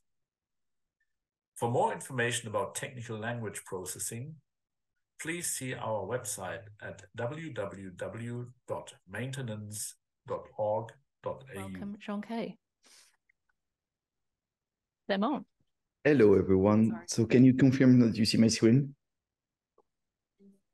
Yes, we can see you. Okay. So, okay, let's go. Well, yes, indeed, my name is Clément Jonquet, and I'm from University of Montpellier and INRAE in France, and I'm working with ontology repositories and semantic web technology for a few years now. I'm presenting here you a paper about ontology repositories, and we also call them semantic artifact catalogs. There is an expression coming up in Europe more and more to encompass all of the terms behind the vocabularies, terminologies, thesauri. So this term of semantic artifact has really evolved, been proposed in the context of EOSC, one of the founding program for this work. So I've had the chance to present this paper at the International Semantic Web Conference about a week ago, and I'm giving you some of a version of that presentation also, so presenting the same idea. Okay, so let's go. I wanted to just say a word about the funding of this project, just to give you the names of the project behind that, then include a few elements on ontology repositories, and then present you the Ontoportal Alliance, the group, the community that is developing such a work on ontology repositories, and have even more slides, but that about the portal that we developed called AgroPortal. So the part of this project is funded by a national project that we have in France called D2CAP, for Data to Knowledge in Agronomy and Biodiversity. And in this project, we are developing that AgroPortal platform, that instance of Ontoportal for agri-food, and also different knowledge graph in the notion of agronomy and biodiversity with multiple partners in France. And we are also founding part of this work also in the context of a project called Fair Impact, which is a project of the European Open Science Cloud Roadmap in France, in which we have a dedicated work package to metadata and ontologies, in which we try to improve or create a framework in which semantic artifacts will be used by different communities, and the tools and methods, the governance for relying on those vocabularies and ontologies and the terms of semantic artifact is also used there, is being set up. So the European Open Science Cloud is a very big program from the European Commission, with at the core of this vision, the notion of open science and the adoption of the FAIR principle. And of course, to adopt the FAIR principle, then semantic vocabularies, semantic artifacts are indeed very important. Just give you a few elements related to ontology repositories. So, I mean, you all know that ontologies are spread out in different formats, different size, different structure, there are an increasing number for overlapping domains.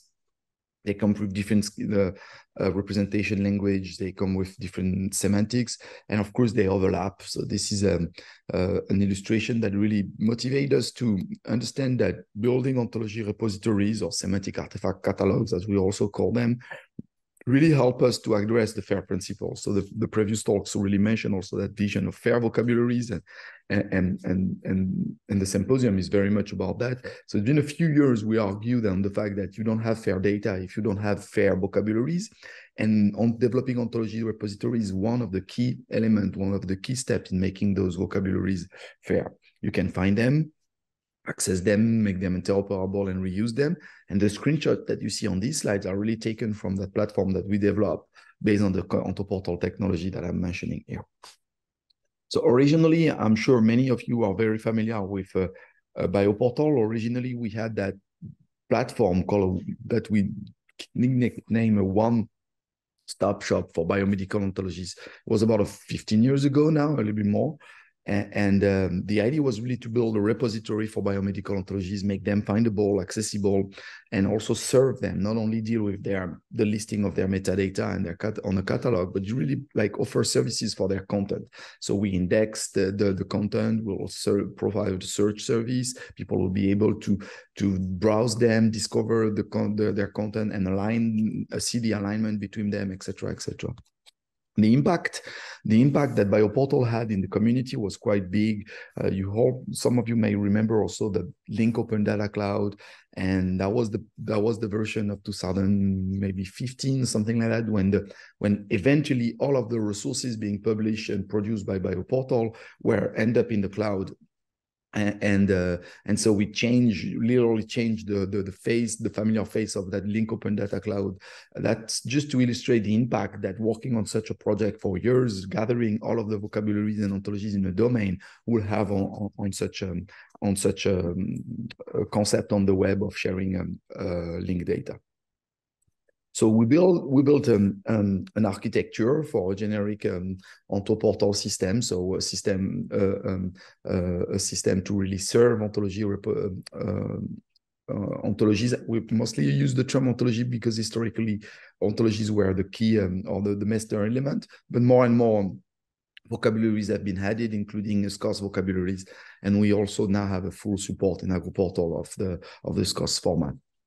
So all of these components, I'm not asking you to revise that architecture, but just wanted to mention that from the application on the top, including the UI and of course the web application, the web services layer, then we have that business logic that is implemented mostly on Really, but also in the backend, the triple store. We do think it's super important to continue provide our services, basing all of our technology on a triple store that store the ontologies in the back. So from that, architecture, all of those components were packaged, quite complex components. All of them are available on GitHub for years and years, but eventually about 9-10 years ago, they were packaged into something called the NCBO Virtual Appliance, and eventually the OntoPortal Virtual Appliance. And the appliance is really the package of that technology that we can have to reuse the OntoPortal technology and develop your own software. That's more or less what we are doing now with the alliance. So the alliance is the gathering of the different groups working on the technology behind, and so we try to promote semantic services based on that shared technology. So that BioPortal was generalized. And we eventually start working with it in different domains, like including for example, the biomedical domain, but with a focus on the French language. That was one of the projects we had in Montpellier about 10 years ago. And then eventually in other areas, like agronomy, agri-food, and others join after that, ecology, biodiversity. I'll show you the slide after that. But that generalization of BioPortal was at the beginning. The history of the Alliance evolves with the numbers of partners joining eventually and the new portals being developed on the right. We now have some kind of an established a little group that works together, and really we have those workshops that we organize now, and we really think something happening in the fact of developing together a shared project. I'll show you a little bit more there.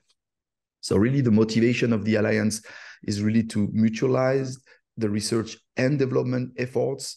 We want to maximize that onto-portal value, the portfolio of the services that we offer. We want to consolidate the software, manage that software with several people.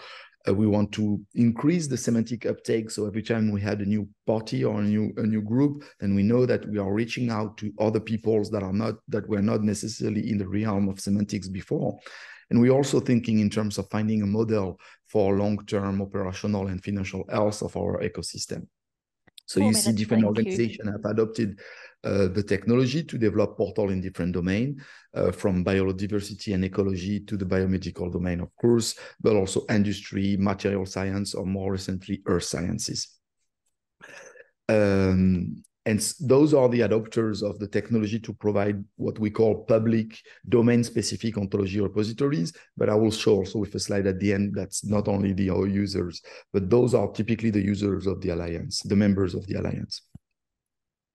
So I just give you two illustrations. AgroPortal is the ontology repository that we develop at INRAE in Montpellier with different partners.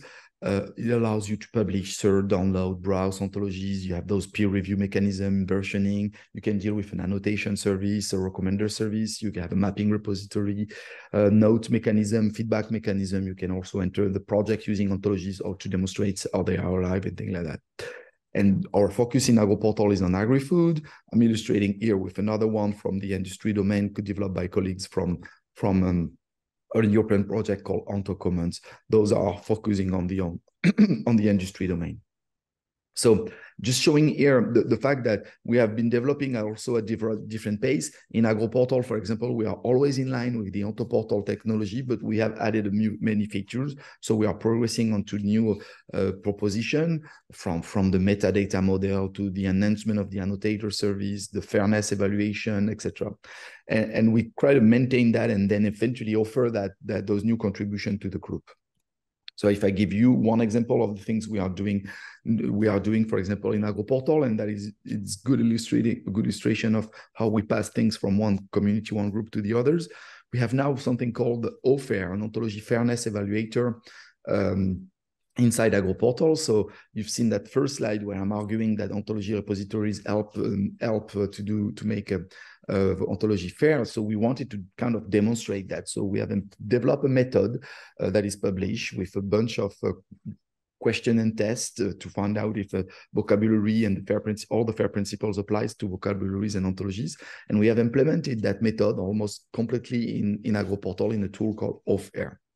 If you go to the portal now, you'll see a mechanism and then explanation, a lot of explanation on how we deal with the metadata record that we have in AgroPortal, to calculate and then find out a score that we call a fairness score. And on the right, you see all of the adopters that have in the Alliance that have adopted this code interacting with us. This is not trivial. I mean, this is not happening in a click, but we are working toward that, sharing the code and making sure that our meta models are aligned and can be reused by others. 1 minute. So in a few words, we are really working on making OntoPortal a real open source project, adopting the code and principles of open source project. Everything is on GitHub, from the documentation that everyone can contribute to hold the code. And we are trying to consolidate that vision also of having everyone contribute to that. The membership is really increasing. I wanted to mention here the fact that we have 9 public repositories, the one that I've illustrated, but we have also users using the technology in the different contexts. For example, hospitals taking the technology to run services like the annotator, annotating some text data on their resources. without running the service in-house because the data cannot go on the network. So those are examples. So we know we have implemented some features to let the box being deployed let us know that they are live, and we know that we have at least around 80 resources platform running everywhere on Earth. So finally, we've set up those Ontoportal Alliance workshop starting in 2022, in 2020, and then in 2022, 2023. And we are more and more people here, and we are really developing a group, starting an activity. So that's really also a call for looking at what we are doing and eventually joining us.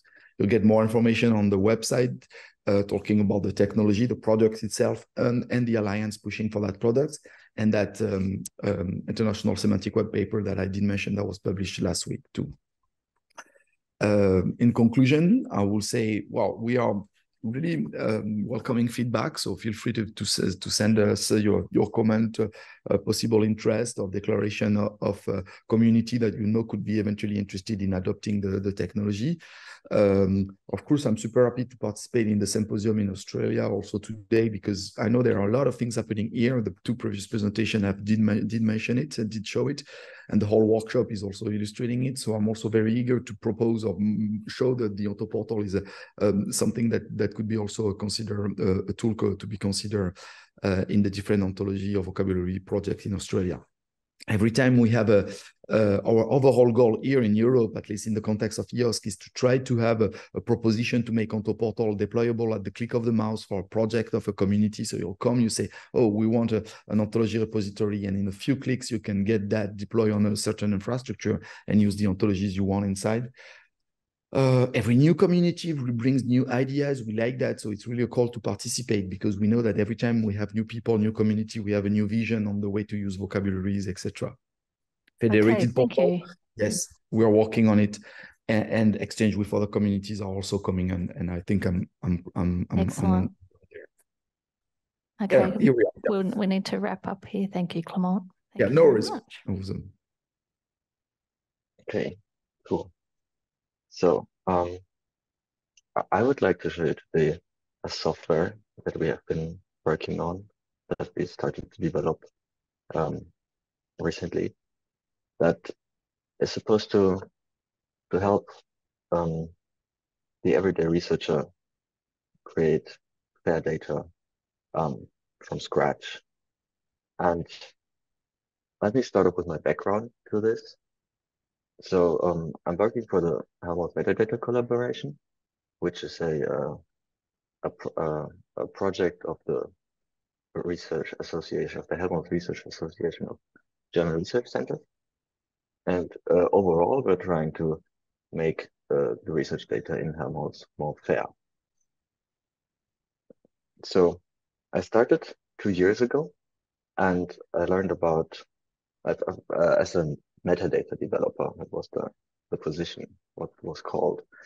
And so I started off with learning about RDF and then graph data.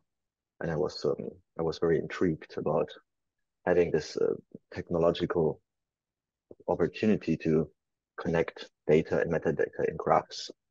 I liked that thought. And next I learned about ontologies.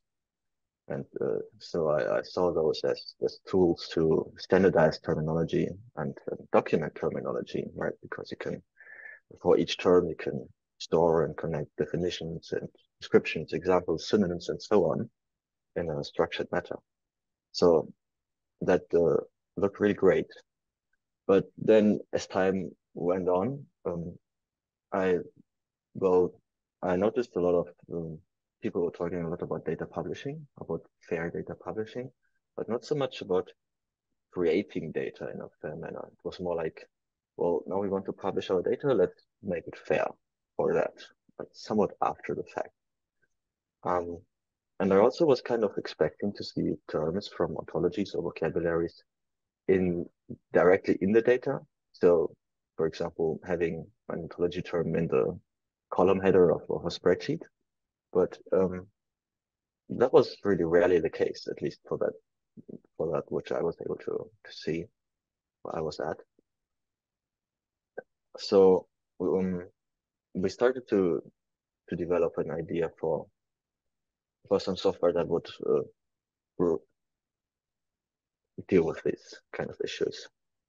And in order to see how we can now standardize data with software, let's start from what a contemporary data set looks like. So right now, in a very simple scenario, we have a table here on the left side with some columns, an ID column, and intensity here is an example for some property or some things, a duration, maybe with the units here, like so for example, seconds, the duration in seconds. And then we might have maybe, hopefully, a metadata file. In this case, this is a text file that has a little bit of free text and some structured metadata. So here's structured metadata as the device, an operator, and the project that the data in the spreadsheet should belong to. But as you can already hear, this is the link is not super strong, and there is no standardization here yet whatsoever. This is all just text. So then a first step would be to use terminology from ontologies or vocabularies for these properties that are listed in this table here, for example, the intensity and the duration, and vocabulary for these units. That would be great.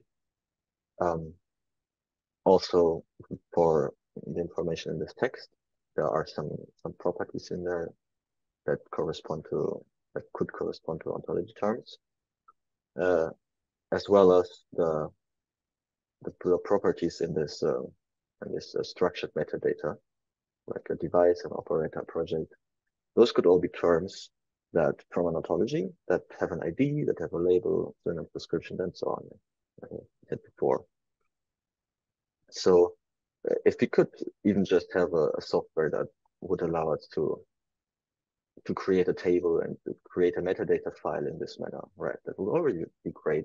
So you would type in your column name, and you would then select from a list of ontology terms and click on the right term, and then it would be in there. And same here. That would already help a lot. As another element of standardization, I also show here these IDs.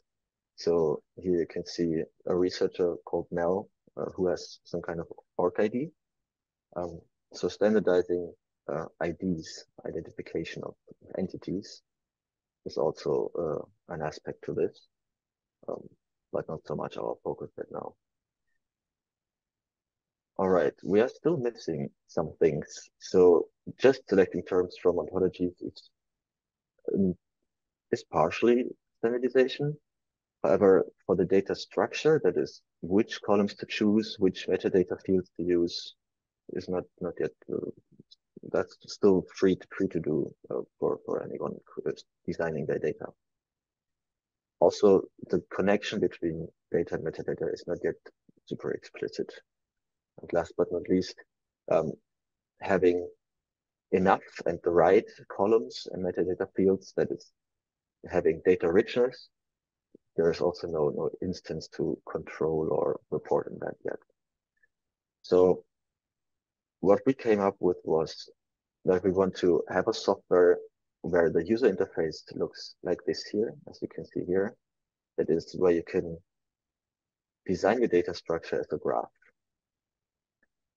You can have tables in such a graph, since the table can also in the background still be graph data. That's no problem. But you will add some kind of here class to this. So you will say what class are the entities listed in this table. And you can also have single entities like this project here or like this device here, and you will add a class to every entity, say what kind of entity it is. Same here with this unit. Just a second. And then you can have terms from ontologies in this graph. Since we are a very good fit, of course, because ontologies are also graph. And you can even incorporate these IDs very easily. So these entity IDs like an org ID, for example. This makes it much easier to link data and metadata because they're already a graph. The structure is quite explicit. So if you create a data structure like this, you can easily extract only the structural elements by omitting those value nodes, the value fields. For example, here in this table, you would maybe have some numbers in these fields and the string in those, and you can just say, okay, to this term here, some kind of data type and unit belongs to it, and that's the structural part, and you can just extract that from this graph here. 4 minutes, thank you, Leon. Thanks. Yes. Right, and then how do you really harmonize that with others? So we want to embed this kind of working on graph data sets like these. We want to embed that in a collaborative software structure. So maybe you've probably heard of GitLab or GitHub before. So you can use that to collaboratively work on graph data sets, multiple graph data sets also. So here, one graph data set, second graph data set with different, also with provenance tracking then automatically included. And you can have a graph database, like for example, a Neo4j graph database, and some software that listens or watches all these graph data sets, puts it together in one graph database. And then within the editor, you can get suggestions on which terms to use. So imagine you're designing your table here and starting to type some kind of column name just from what you have at the top of your head. And it will be able to suggest you a meaningful term that others have already used. For example, based on the usage, that is how often other people have already used this term, or also depending on the context in the graph. So just which other columns are already in the table. The big graph will be able to tell, oh, other people have used this combination of columns, so maybe this person also wants to use a similar combination. So this kind of suggestion algorithm will be a complex endeavor, but quite an interesting and I think useful one. So that is what we are trying to build right now, and this is the tech stack for the prototype that we have. So we're doing this with Docker so that everyone can deploy and try the software on their own machine without too much hassle. And this is all supposed to be web-based. The graph data sets will have the JSON LD format, since that fits well with the web space. We use GitLab, as I just showed you, a Neo4j database, and for the web front end, we have this JavaScript framework for StrataKit. Right. So thank you very much for your attention, and I'm looking forward to. I want to present to you the Acrovoc Thesaurus, maintained by the FAO, but not so much from a technical perspective, but rather from the perspective of community involvement and how curation works. As for myself, I'm Daniel Martini. I'm actually from the Association for Technologies and Structures in Agriculture in Germany. So we're working on knowledge transfer in agriculture mainly. But regarding Acrovoc, we have a strong cooperation with FAO to support this work. So as for the team, actually the presentation I'm giving is a teamwork of mainly 6 people that you can see here. Emma is actually the team lead at FAO. Andrea is dealing with all the technical stuff, maintaining the infrastructure and technology behind it. Well, main curators are Christine Kohlshus and Esther Mitch from my team at KTBL. And yeah, then we have Veronica Venturini, who is dealing mainly with community involvement, public relations, and communications. And myself, I'm kind of bringing in a certain semantic web expertise, but as I'm agricultural engineer, also content aspects. To give you a little bit of context, FAO is probably known to most of you. It's an organization of the United Nations, and well, its main task is actually, or the main goal is achieving food security all around the world. Dealing with topics that people have enough to eat and food is produced in a sustainable manner. So, and there are, most of the countries, as it is in the United Nations, most of the countries are also involved or represented at FAO.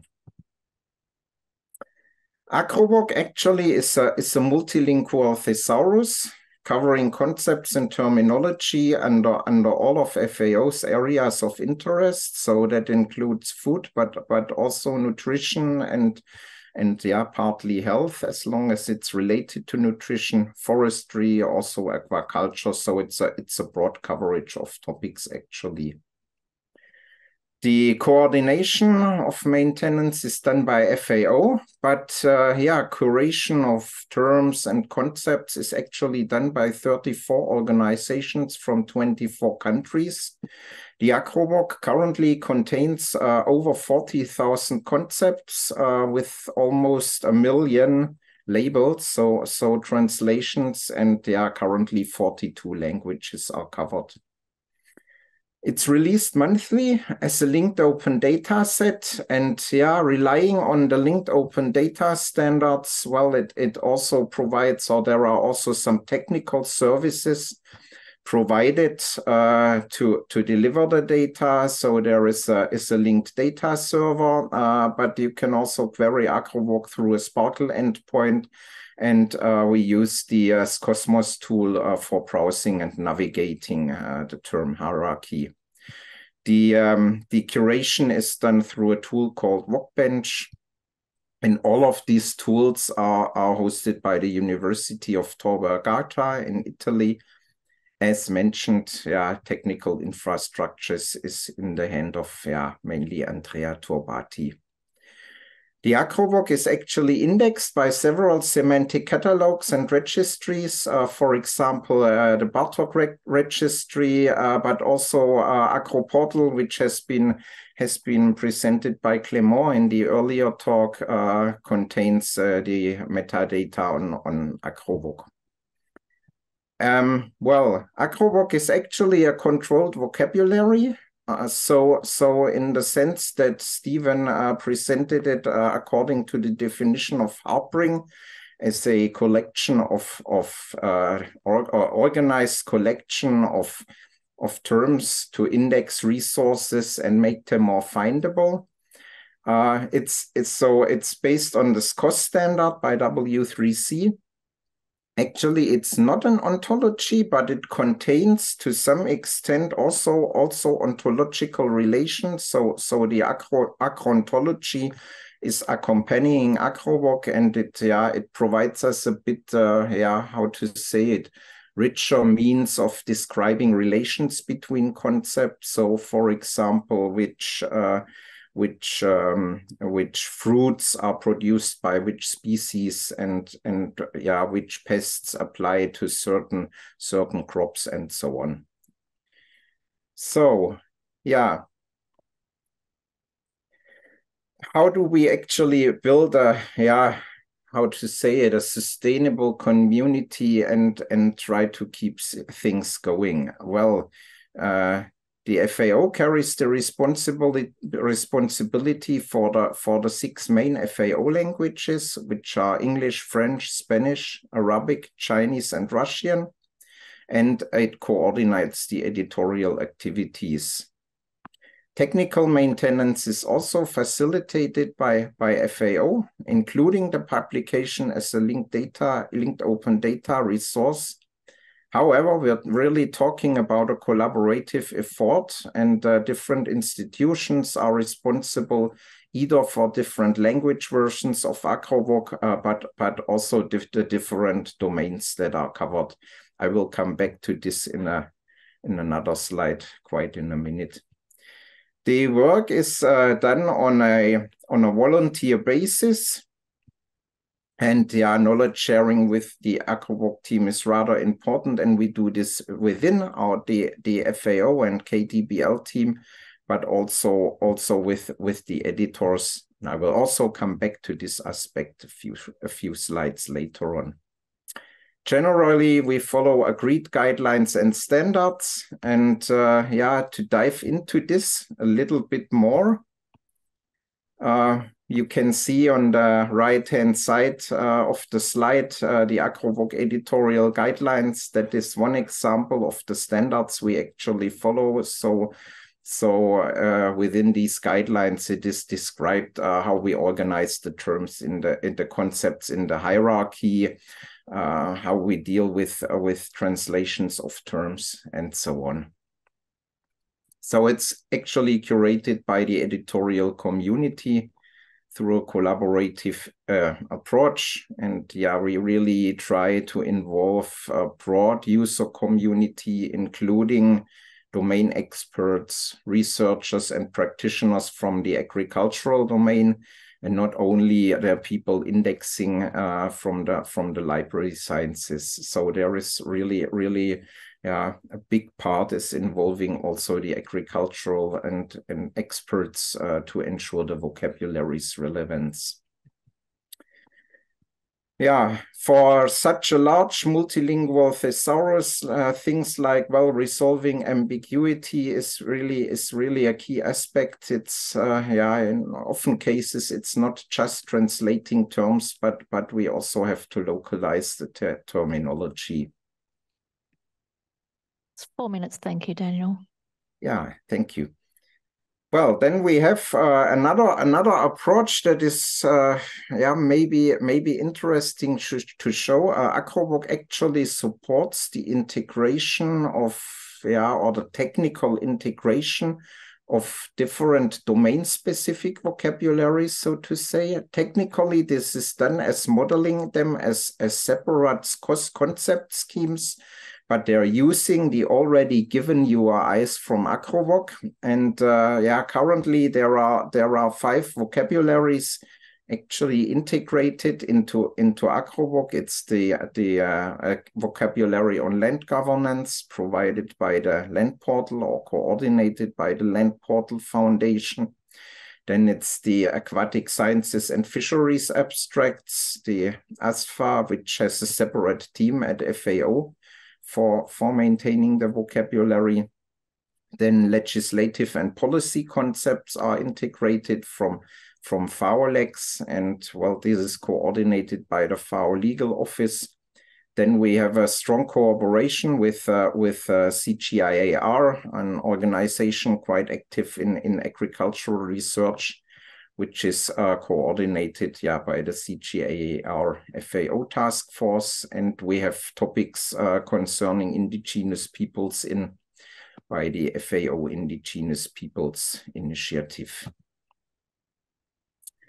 So promoting the use is really an important issue to us. So we're also trying to demonstrate the benefits, socializing the value of vocabularies. Well, yes, as you all know, using standardized terminology facilitates effective communication and knowledge sharing. And we think by the use of semantic technologies, we can really help to leverage and safeguard the content work in a portable and long-term technically sustainable way.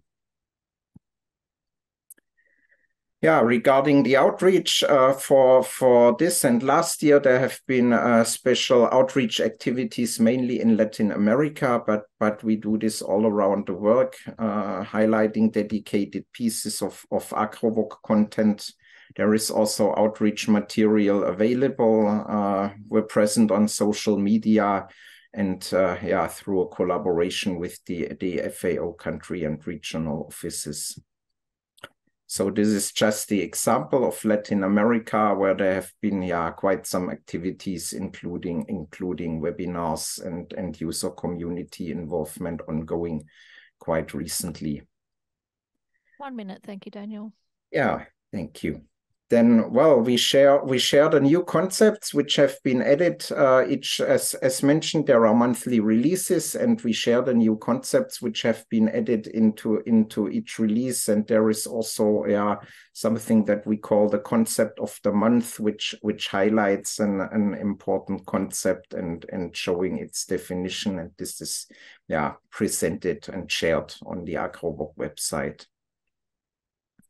Yeah, we're trying to reach different audiences. So not only the website is important, but there are also collaborative efforts on publications like this example, together with the Land Portal Foundation on the role of metadata and open data in the innovation cycle of land administration. Then finally, I want to highlight the AcroVoc online course, which will be published this month. It covers all aspects, reaching from very basic foundations like information on data sharing, and then going through accessing and using, also hints for editors and for curation, and so on. So it covers the whole range of working with AcroVoc, and glad to share this with you. And with that, I'm actually finished with the talk. And you can reach the AcroVoc team through the email address acrovoc@fao.org. So if you have questions later on, feel free to send them to this email address. But I'm also available here now for answering questions and for the panel. So thank you.